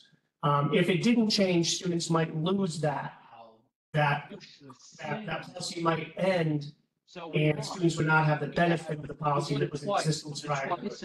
14 against 14. So what we're going to do now, folks, is I'm going to put us in recess for the next Sorry, 5 minutes. There is interruption. One of The motion fails. it's coming from Angelo's. Angela was Yeah. unmuted and There we go. I took care of that. Thank you, Merdad. So we're going to go into recess for 7 minutes. At 1:50, we will come back together. If folks want to continue this discussion, hopefully Amy is still in the room. If there are minor modifications, we can have this conversation for what we do next on this issue. I will bring us back to order at 1:50, and then hopefully we can finish our agenda. Thank you, folks. I'm just going to step away for a moment, but Roberta and I were chatting. We did in the chat for incomplete. I think we captured what everybody wanted. It's up to you if you want to look at it now or if you want to table it till next month. I don't have a strong preference, but in the chat, I think I captured what the change that was wanted to be made. But if I didn't, I'm more than happy to table it. Can you do you have access to the document right now? It's in the document. I put it in the comment in the document. Yeah, Got it. did I? Okay, I will For 3.5.1. thanks. I will see if we can get back, if we can navigate our way backwards in the agenda. If not, it's okay. I'm going to step off for a minute just to check out what's going on in this event, and I will check myself back in about 5-10 minutes. Okay, thank you. Amy, folks. could you please also put it in the chat here, because I do not have access to this document yet. It won't fit in the chat. It's too big. That's what we've been trying to do. trying. We've been going back and forth, and finally I said, I'll put it in the document, but we'll share the screen in the document if we choose to take a look at it. Can you put a link to the document in the Well, chat? if Lisa could get me into that folder, then I can also see it. I can try to do the link. Let me see. I put it right here and see if that works. Thank you. I don't think so, Amy. She has Won't to have work? access on the SharePoint. And Maya gave us a tutorial on the difficulty of using SharePoint. Hannah, I don't have permission to add you to the SharePoint. I think I'm in the SharePoint. I might just not be looking at the right document. Okay, I can help you navigate SharePoint. So if you go to, let's see, you're on Connecticut State Shared Governance, is that right? Yes, I think so. Okay, click on Documents. Hold on 1 second. So if you're on Connecticut State Governance and then you go to Connecticut State Senate.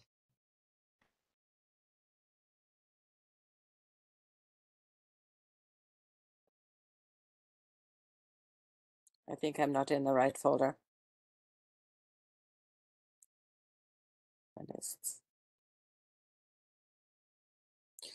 Let me look. We don't have to do this in front of everybody. Lisa, I'm in SharePoint. So I'm in SharePoint. That's So if you're in SharePoint, you need to go click on the tile that is Connecticut NCC State Shared Senate. No, Governance. not NCC Senate. Sorry. Oh, you found Senate? I have found the NCC Senate, which is not the right one. No, this is Connecticut State I College know. Senate. I'm trying to find it.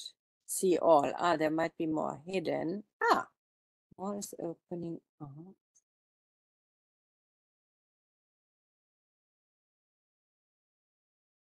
Shared governance. Correct. Okay. Once you open that folder, you should see a folder for Connecticut State College Senate.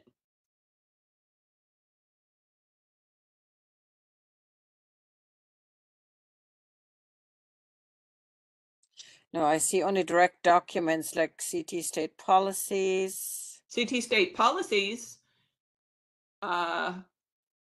Version so and so. Well, if you have gotten to Connecticut State Policies for Senate review, do you have that? Do not yet. Okay. Yeah, I think it's an issue of access for you. Yeah, let me look. Okay, I don't want to keep everybody here.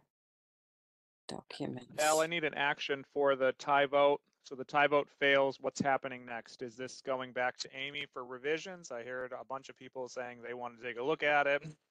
Yeah, it failed, so Amy will go back. It goes back to Amy. Okay. And hopefully Amy will work with Angelo and Hannah Moore collectively to resolve the discrepancies. Okay. She indicated a willingness to do so. Gotcha. I'm gonna add it. I think it's just a misunderstanding. It's a misunderstanding, I think of. But I do think in the spirit of collegiality, I think we need to be on the same page. I don't think it's a misunderstanding, Hannah. I think it's something that the foreign language faculty didn't know about. And I think it's entirely possible that it has affected the upper levels of foreign language. My problem is, why is it being considered specifically a foreign language credit? Why is it considered an English credit? It's English as a second language. Why isn't it an English credit? Because it is a foreign language to them.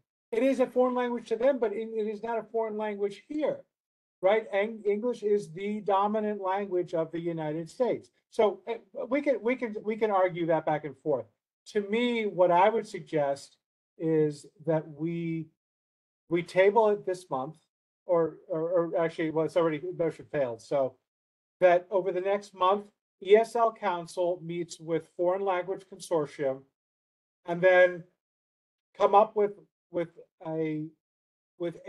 something that can pass next month in terms of the name change for Connecticut State versus the Connecticut Community Colleges, and B, propose a substantial policy change language, which is a longer term process. So we need to fix the name. We need to get that done. This is not going to go on. Okay, folks, it is 1:50 and I'm going to call the meeting back to order. What about the concepts of test? Oh, I love that discussion that is happening in the chat.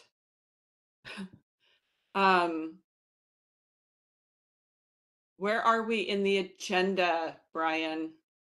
Please help me, sir. Oh, yes. We now, with a failed vote, move to the Academic Standards Committee discussion tabled from 324. Point of order. Al, you said that we were going to continue the discussion on the motion, on the item we were just discussing before we move forward. I did. If we chose to. Oh, if we chose to. Right. So what I want to do with that, Miguel, is see if there is time remaining after we address C, D, and E. I want to see if there's time remaining after we address the other items, and then we will return to this if we have time, if time permits. Okay. All right, folks. Who brought the Alan? am I recalling correctly that you brought the Academic Standards Committee to our attention from the last meeting? I know I addressed something about it, yes. And I know our Academic Standards Committee met subsequently and decided not to elect leadership for next year because we don't know what's going on. So my concern was, how are you going to have a statewide academic standards committee that would know the nuances of what's happening on a given campus? You could have we listened to 10 grade appeals. 9 were from nursing students. Now that's unusual, but imagine, multiply that times 12. And it can be quite problematic if there's only one academic standards committee statewide. So I'm just not sure how Connecticut State envisions handling this, but it would be nice perhaps to have state policies that then are implemented on the campus level. That's my thought. Michael has a question. Yeah, if I could just perhaps provide some background. We did get a request from a few folks, a letter asking us about an academic standards committee. As many of you know, I was involved in developing the original governance model and certainly stayed tuned as the model was revised. The original governance group did not discuss an academic standards committee. I know that at some colleges, curriculum committees handle academic standards. At some colleges, it's called academic standards and curriculum. At no point during that model, when we sent it out for public comments or received feedback on that, did we hear about academic standards. I don't mean to imply that it's not important or there should not be a committee. However, if it's a standalone committee, I think the governance model would need to be adjusted. And there is not clear language about how to adjust the governance model. For instance, if there was going to be a curriculum congress, a academic senate, and a standards committee. If it was a subcommittee of Congress or a subcommittee of Senate, or perhaps a shared committee with members from both, that certainly could go forward. But I think it's a little bit of a conundrum because there's no method right now other than that the governance model said they would revisit it. We would revisit the model. There's really no method to make changes to it. I would think we would want to have both bodies vote to any major changes to the model. So I just wanted to share some of the background on that. I think academic standards is a great concept. At Manchester, where I work, they handle different issues than the curriculum committee. At Isonzoke, where I work, they handle both issues. But I think it would be important to define kind of the jurisdiction and the responsibilities of a standards committee. Are they hearing grade appeals? Are they, at some colleges, they would establish, a grade appeals process. Some of that is becoming more consistent statewide. So just some background, I wanted everybody to know kind of where it came from and some of the history on it. Thanks. Thank you for that update, Mike. John, what's the order of hands, please? Peter, then Amy, then Roberta, then Nicola. Okay, I believe last time Julie Casper Roth from our campus NCC brought up the idea that we have a statewide academic standards committee.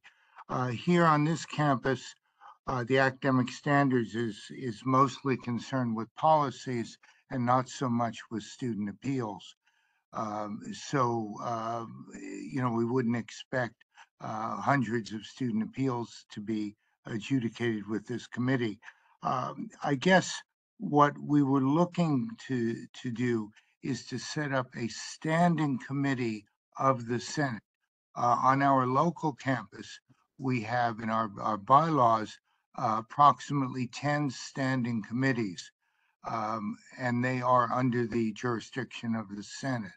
And we thought that the academic standards would be a good standing committee for the statewide Senate. Obviously, we don't need a parking committee and a wellness committee and things like that. But we thought that the academic one might be reasonable. Again, we have no firm commitment to this at statewide level, but we feel that something should be considered. Thank you, Peter. Amy? I stepped away to hear a student presentation really quick and then stepped back and I saw a question in the chat when I came back about test by examination and club credit. I didn't know if it had been discussed while I walked away, but I just wanted to let you know that there is a group working on this. Karen Heineck, the president of Quinnebog, and Tom Coley are leading that group. And they are looking to develop some policy around this. And they are looking for us to do some procedure around it. So I just wanted to let you know it is something that is in process. So I just know the question was just in there about those two concepts. And I just wanted to give an update on that. Thanks, Amy. Roberta? Thank you. As I understand it, there is going to be a grade appeals committee for each campus. I was going to say, Brian or Amy, can you? Okay. Yes. Thank you. The grade appeals, there is already a grade appeals process that was been put to place, and it is campus based. I think it would be almost impossible to have it to be a CT statewide committee. I think it would be overwhelming for that committee, in my opinion. Yeah. Okay. Thank you. Thank Nicola? Wouldn't the academic standards committee be better placed as a standing committee under Curriculum Congress?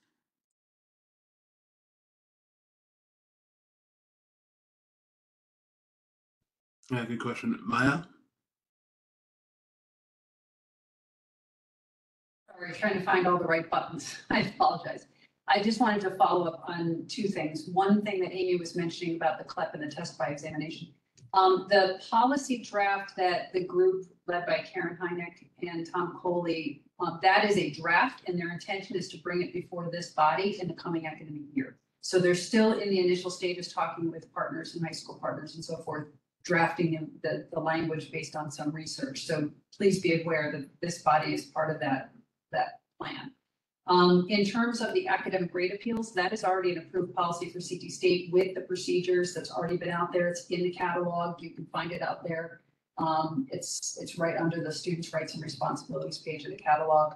It is campus-based. There is also an expedited process, for example, for clinical appeals, et cetera. So that's already been hashed out over the past year or two. And so the third thing is that, yes, curricular matters should be under Congress. But I do think if there are policy matters related to the curriculum, that there should be some connection to this body. So it might be a shared type of connection depending on the scope of what the purpose of that body would be, for what it's worth. Thank you. Alan? Thanks. Maya, I know you just said that the grade appeal process was published, but it's not been communicated at all. Like on Gateway's campus, it's the Academic Standards Committee that deals with grade appeals. And I'm sure it's different at different campuses, but no one has any idea. It's not been communicated to us what that process is, or that there is a process, or who oversees it. Is there a way that you could disseminate that information to the campuses so that we would be prepared for the coming academic year?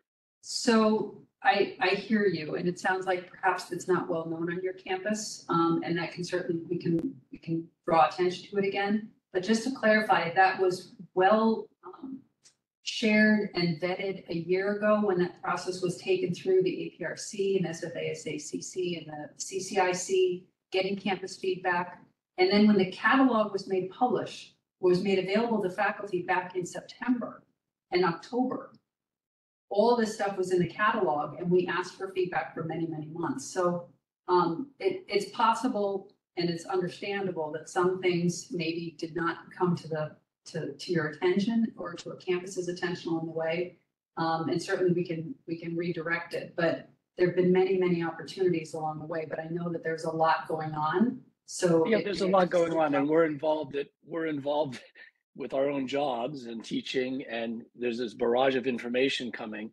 And I believe you that it's been vetted and published, but not specifically communicated, saying, this is it's part of a much larger package of information, right? That you have to go looking for. And so I'm just simply asking to be directed to that. So in the catalog, just to your point, in the catalog, if you go out there, there's a students' rights and responsibilities page. And it's got the student code of conduct, Title IX, the grade appeals, and some other things out there. Those are items that have been already approved in line for CT State. There are a few items that are still outstanding that we're waiting for the copy pending the decisions based from this body here. I just put it in the chat, by the way, the link.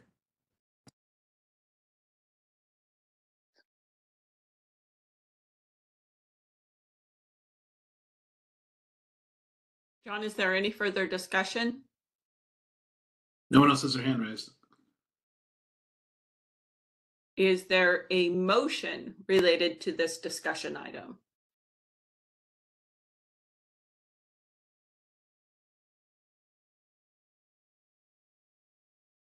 Very good. Thank you for your discussion, folks. It seems that there might be a time when Curriculum Congress and Senate have a joint subcommittee, but perhaps it is not now. So we'll move on in the agenda to discussion of College Senate inaugural photo. Angelo, you introduced us to that idea. Do you have any thoughts on how we might advance that, or if it is even possible? Angelo?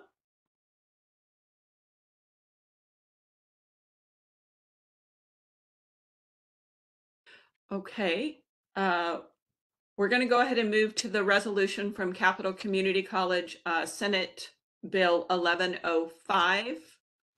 And then we'll return to Angelo and see. Can you guys hear me? Oh, Angelo, thank you, sir. Hey, I just shut off the Bluetooth. So I was saying, I thought it would be nice to maybe personally get to know each other. I'm a Mediterranean kind of a guy. So we like in personal relations and stuff.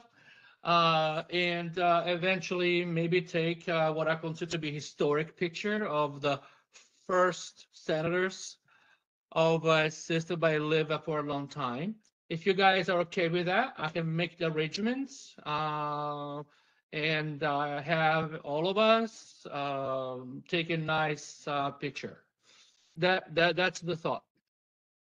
So my questions, Angelo, are purely logistical. Sure. Where do you see us first? The commitment was originally that we would meet virtually. So we would have to arrange a time and a place that permitted everyone to be in the same location, unless we're doing a screen grab, which could be interesting. So do you imagine that there is a way logistically to get all of us to the same campus for a Senate meeting that permits this photo to be taken? Well, we are like 30 something people. We're not like, I think so. But I can take suggestions. I'm sure maybe many of you will know a place where we could go.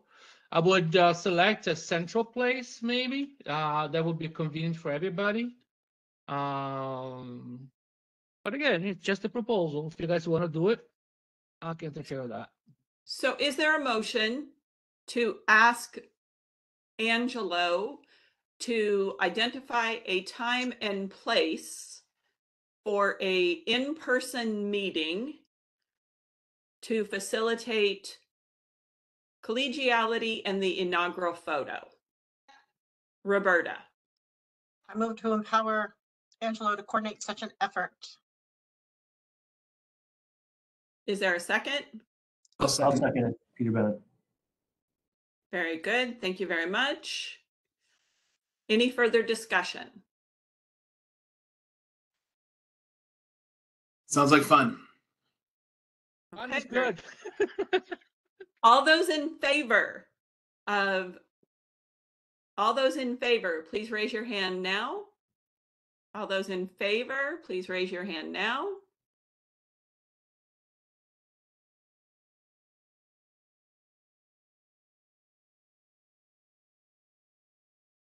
John, what's our vote count? We're at 29. So is that what I'm counting? 30. 31. 30. Back to 30. I believe 30 is our optimum number, correct? I don't get it because I'm not voting right now. I was going to abstain. So how are we at 30 Now it's if 30 was 29. our voting number? It's jumped around a little bit, and now it's back up to 30. It's you know it's moving. 1, 2, 3, 4, 5, 6, 7.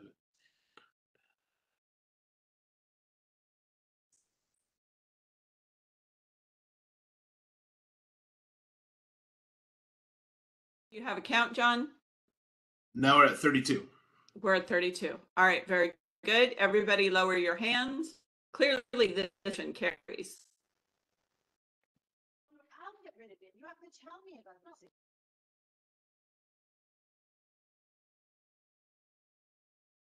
Jacqueline, your hand is still up. Ariel.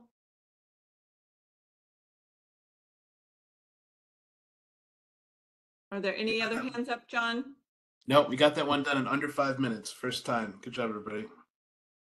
Well, we're not quite there because we still have to ask, are there any objections? Does anyone vote no? Are there any objections? There are no objections. Are there any abstentions? 2. Crystal abstains. All right, very good. The Murdad. motion carries. Just 2.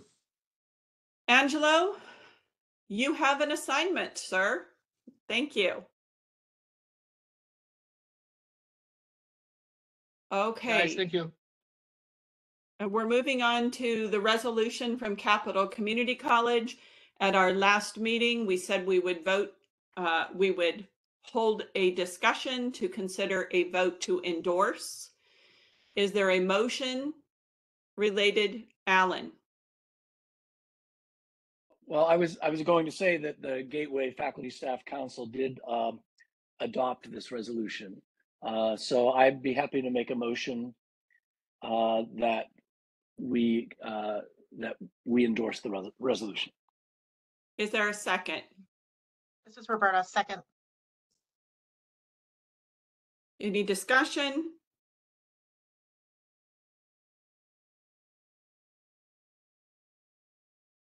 Very good. If you support, Alan has oh, I'm sorry. Was there late discussion or? Yeah. Yes, sorry. I mean, a couple things did come up. You know, there are things to consider, and one, of course, we'd like to see greater, you know, full-time faculty presence on all the campuses, and not such a reliance on adjuncts. But you know, there are staff members who teach as adjuncts, retirees who teach as adjuncts. You know, so if we're, as this resolution is sort of pushing to get to, I think like 75%, something like that, full time, you could eliminate some opportunities for people that do rely on teaching as adjuncts. So it's just something for us to be aware of, you know, that there could be some adverse impact on employees, you know, again, retirees, staff members, even faculty who do overloads. So those are just some things to consider. But we did pass it, and I did support it. But I think there are some nuances that we should be aware of. Thank you, Roberta. Thank you. And along those same lines, there are some of our adjunct faculty have full-time jobs in their field, engineering, business, in the sciences, and we want that constant innovative expertise to be available to our students. So that was one of the concerns that was also brought up among our faculty. Thank you. And I'll just jump in before Peter and say that was some of my concern as well. I thought the percentage was a little bit higher than maybe needed to be. That was my hesitation. Go ahead, Peter.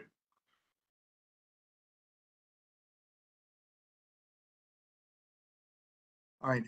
In the fall of this past year, our institutional research people told me that 46% of our classes were taught by adjuncts. So I'm not sure, I mean, unless the fall was a very strange time at Norwalk, well, it always is.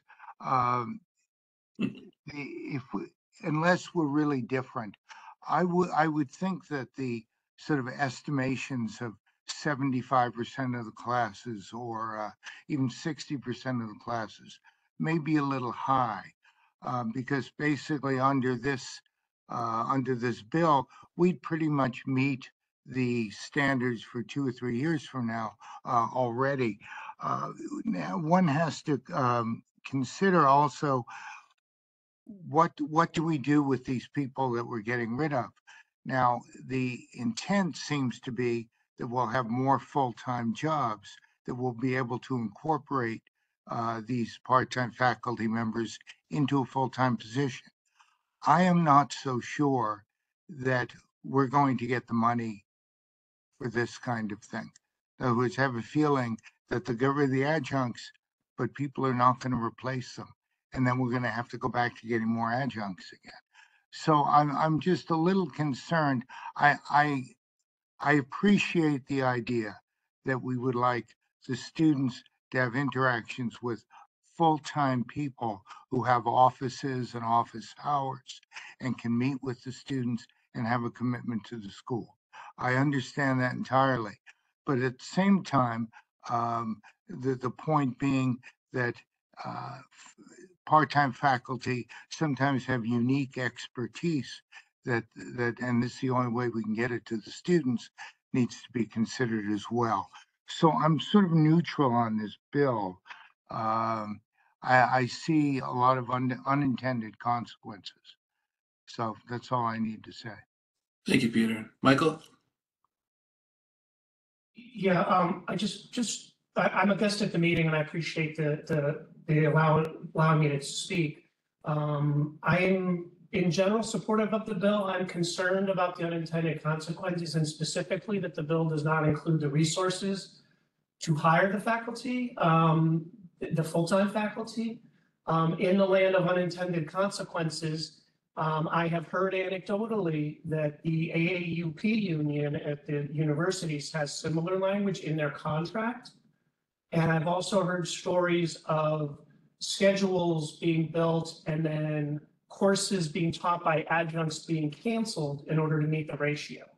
So while the intention was good that a certain percentage would be taught, it resulted in not more sections for full-timers, it resulted in less sections for part-timers.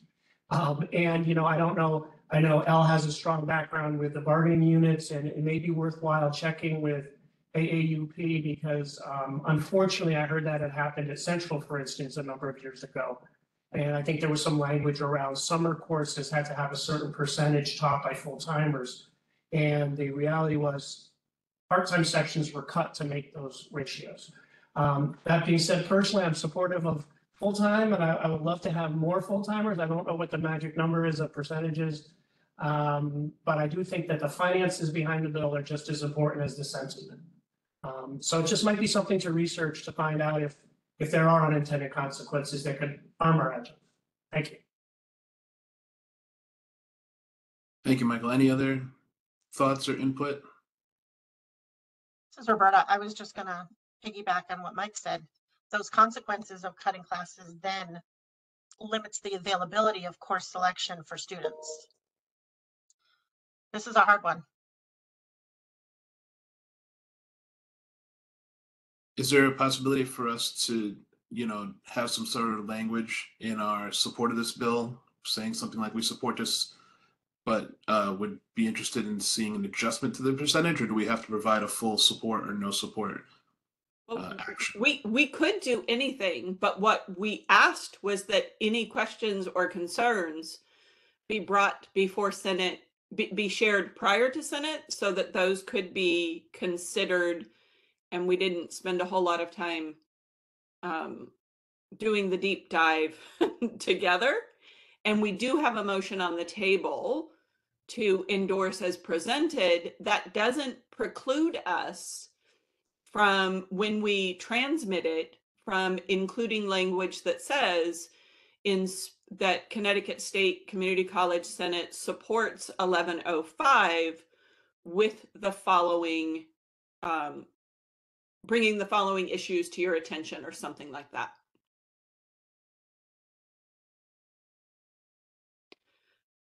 Mike, is your hand up again or still?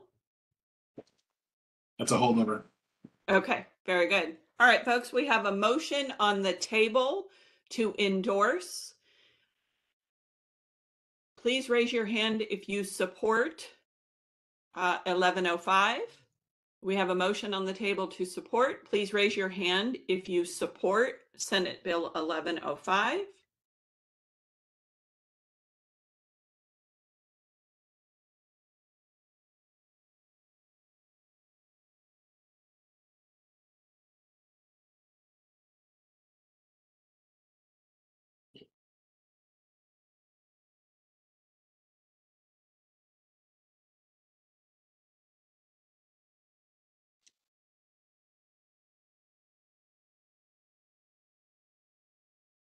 John, are hands still popping up? Yeah, they're Kendra Brown. I have 21 right now, but I'm going to double check on it. Okay, folks, let's give this 5 more seconds. 5 more seconds. Yeah, 21. 21. Okay, everybody lower your hands. Lower your hands.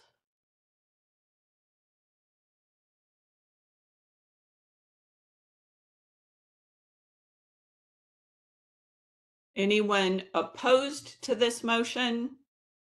Please vote now. Anyone opposed to this motion? Please raise your hand.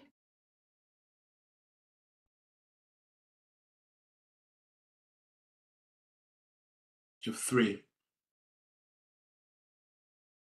4. 4. Very good. Folks, lower your hand.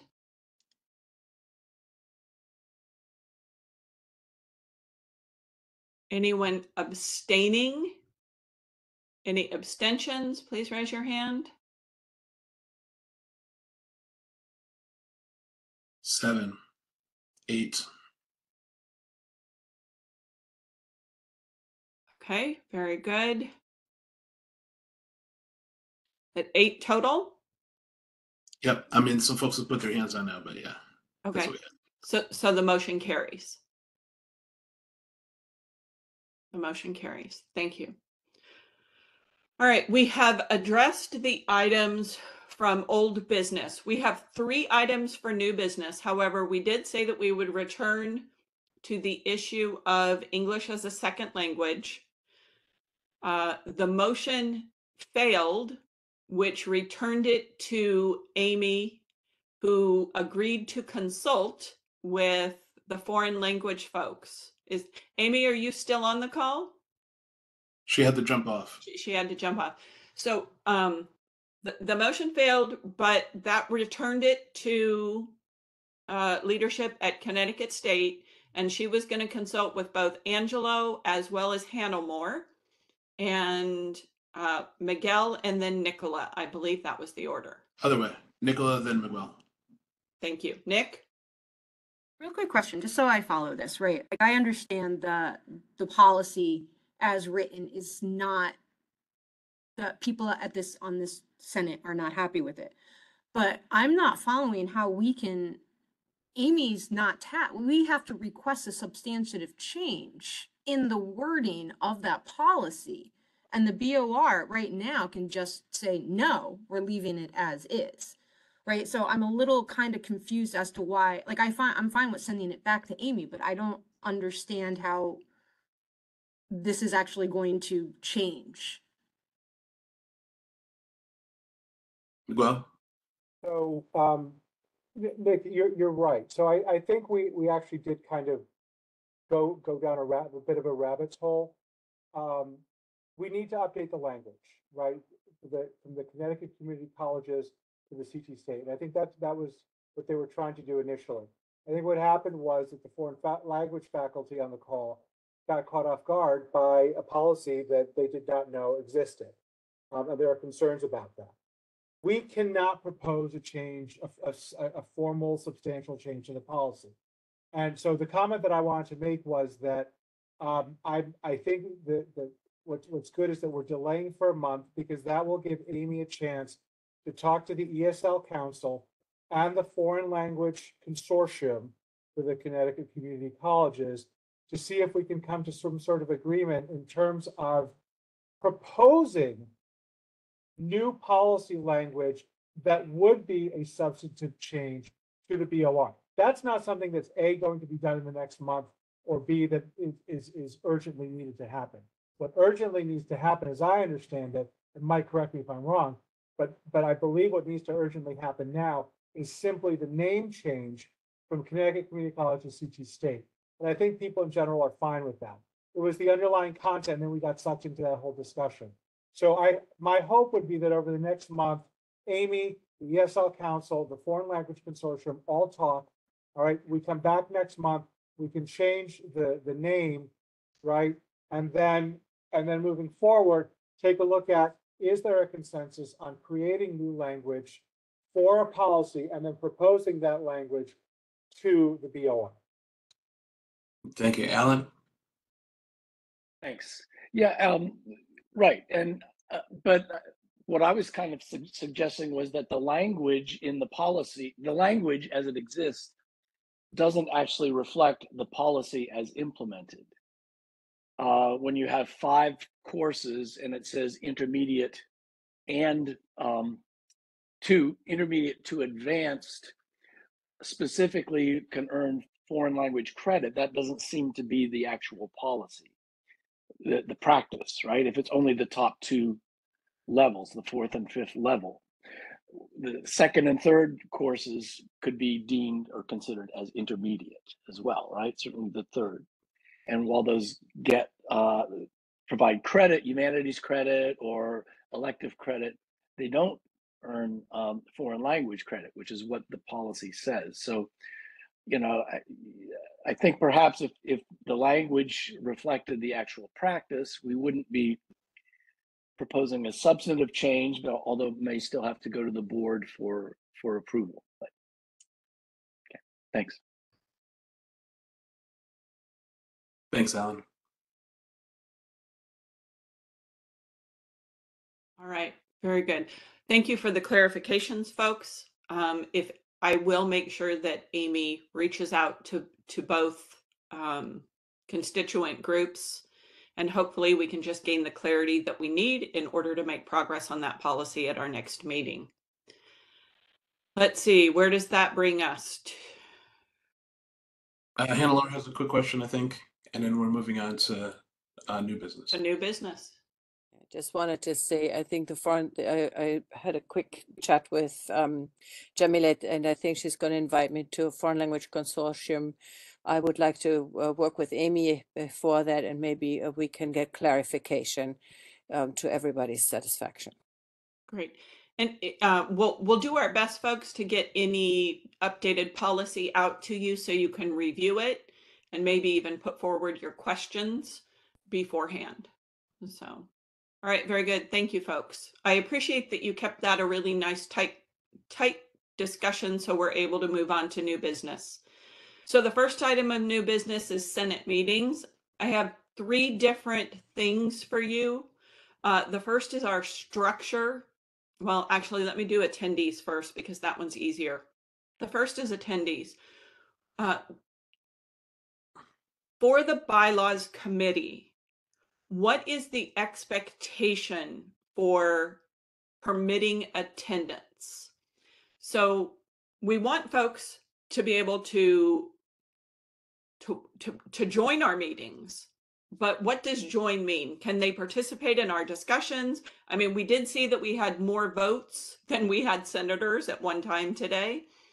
And so we will try to address the voting aspect through utilizing Zoom if we prevail on that issue, because Zoom would permit each of us to rename ourselves in the meeting. So everyone who has senator or SEN in front of their name, we would know exactly who can vote. So using Zoom would permit that. WebEx doesn't give us that flexibility. And if you joined late, we are asking for 3 to 5 volunteers to serve on a work group to bring Zoom to become to the Senate so that it is our primary platform. Is there a question there? Well, you just asked a question from the bylaws perspective. So the question I have that intersects with bylaws is, how do we manage if we had 75 people join because we were discussing a really hot topic? How do we manage folks who want to participate but are not members of Senate? And that is a question that several of you have asked. I do want to limit this to like 10 minutes today because we don't have a lot of time left, but I am giving you this question so that we can begin to solve that problem. John, what's the order of hands? Stephen, then Alan, then Miguel. All right, so just an idea, because I know like when people do like larger seminars and stuff, people get invited on the basis of participants and they can only put stuff into the chat. But then there's a subgroup of people who have been allotted in who are allowed to talk freely and like do the presentation. I don't know if we're allowed to do that format in this sense. Yeah, certainly it's technologically solvable, yes. Great, thank you. Next.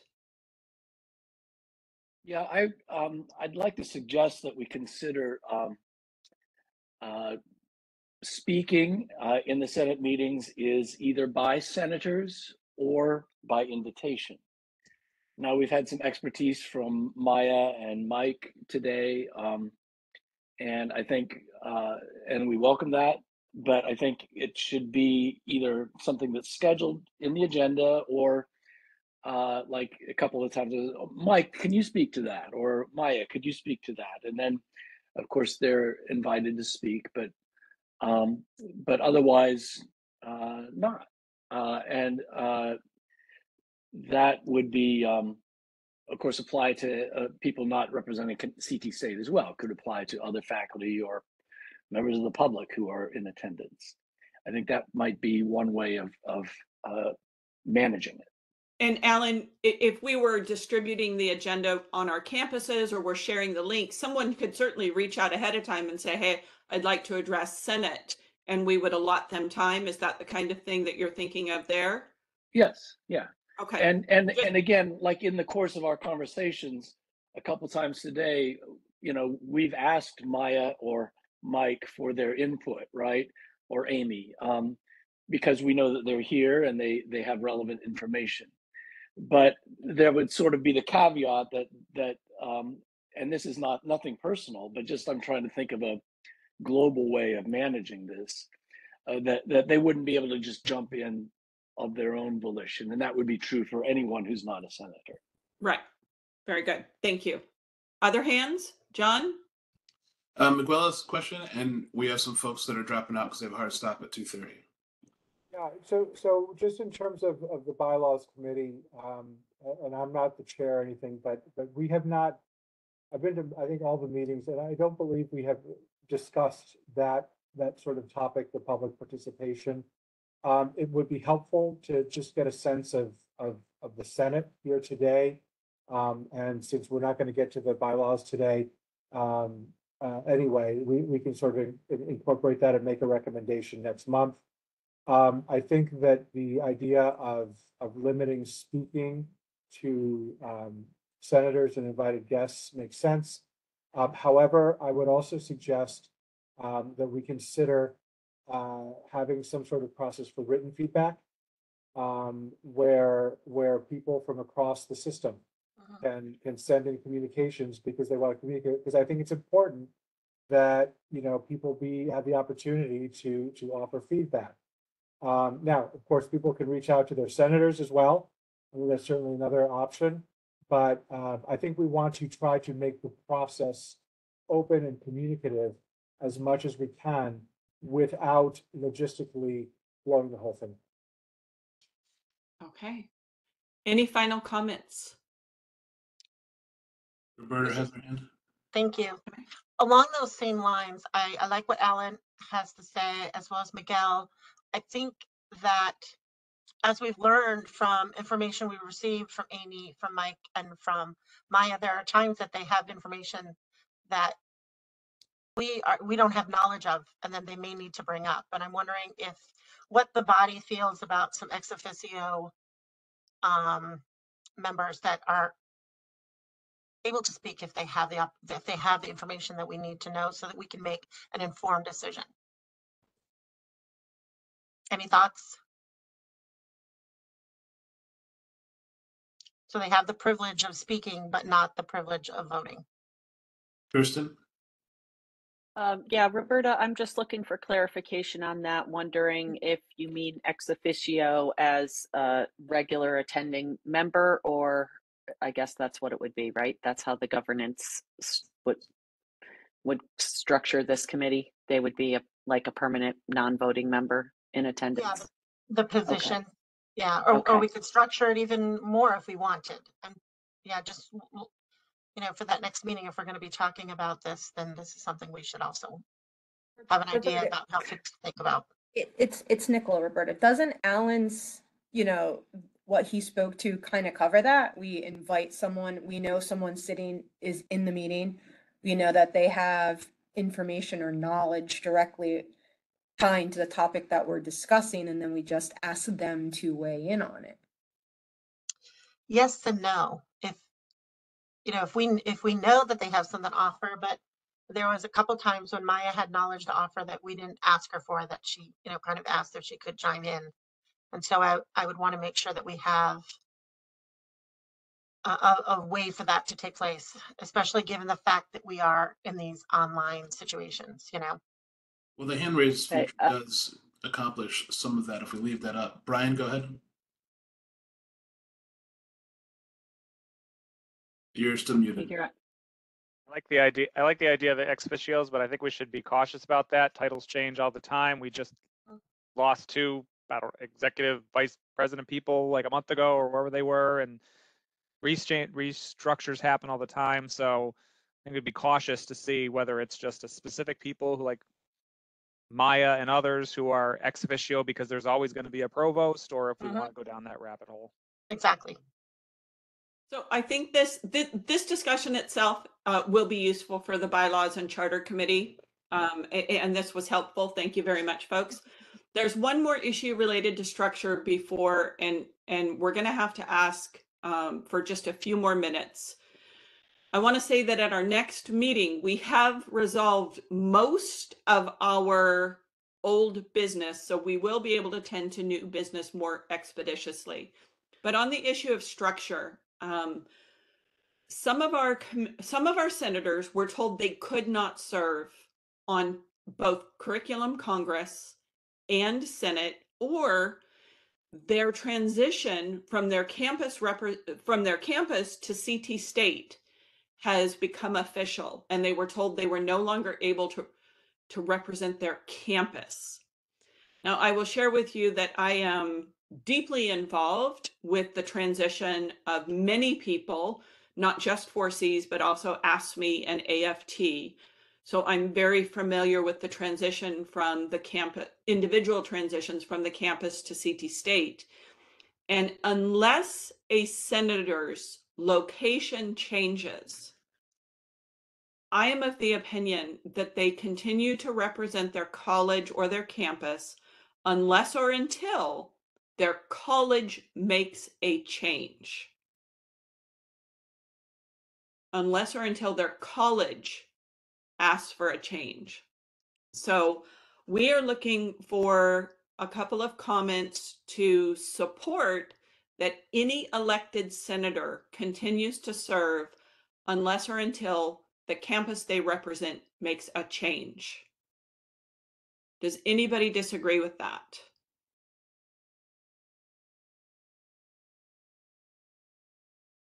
Very good. Thank you for your support on that issue. All right. That brings us to our next issue of registration times for students. Roberta and Miguel, I believe you put that on the agenda, but Brian, can you please introduce it? Because I think you had updated information related to this issue? I was prepared to. You have the additional information, Roberta? The change?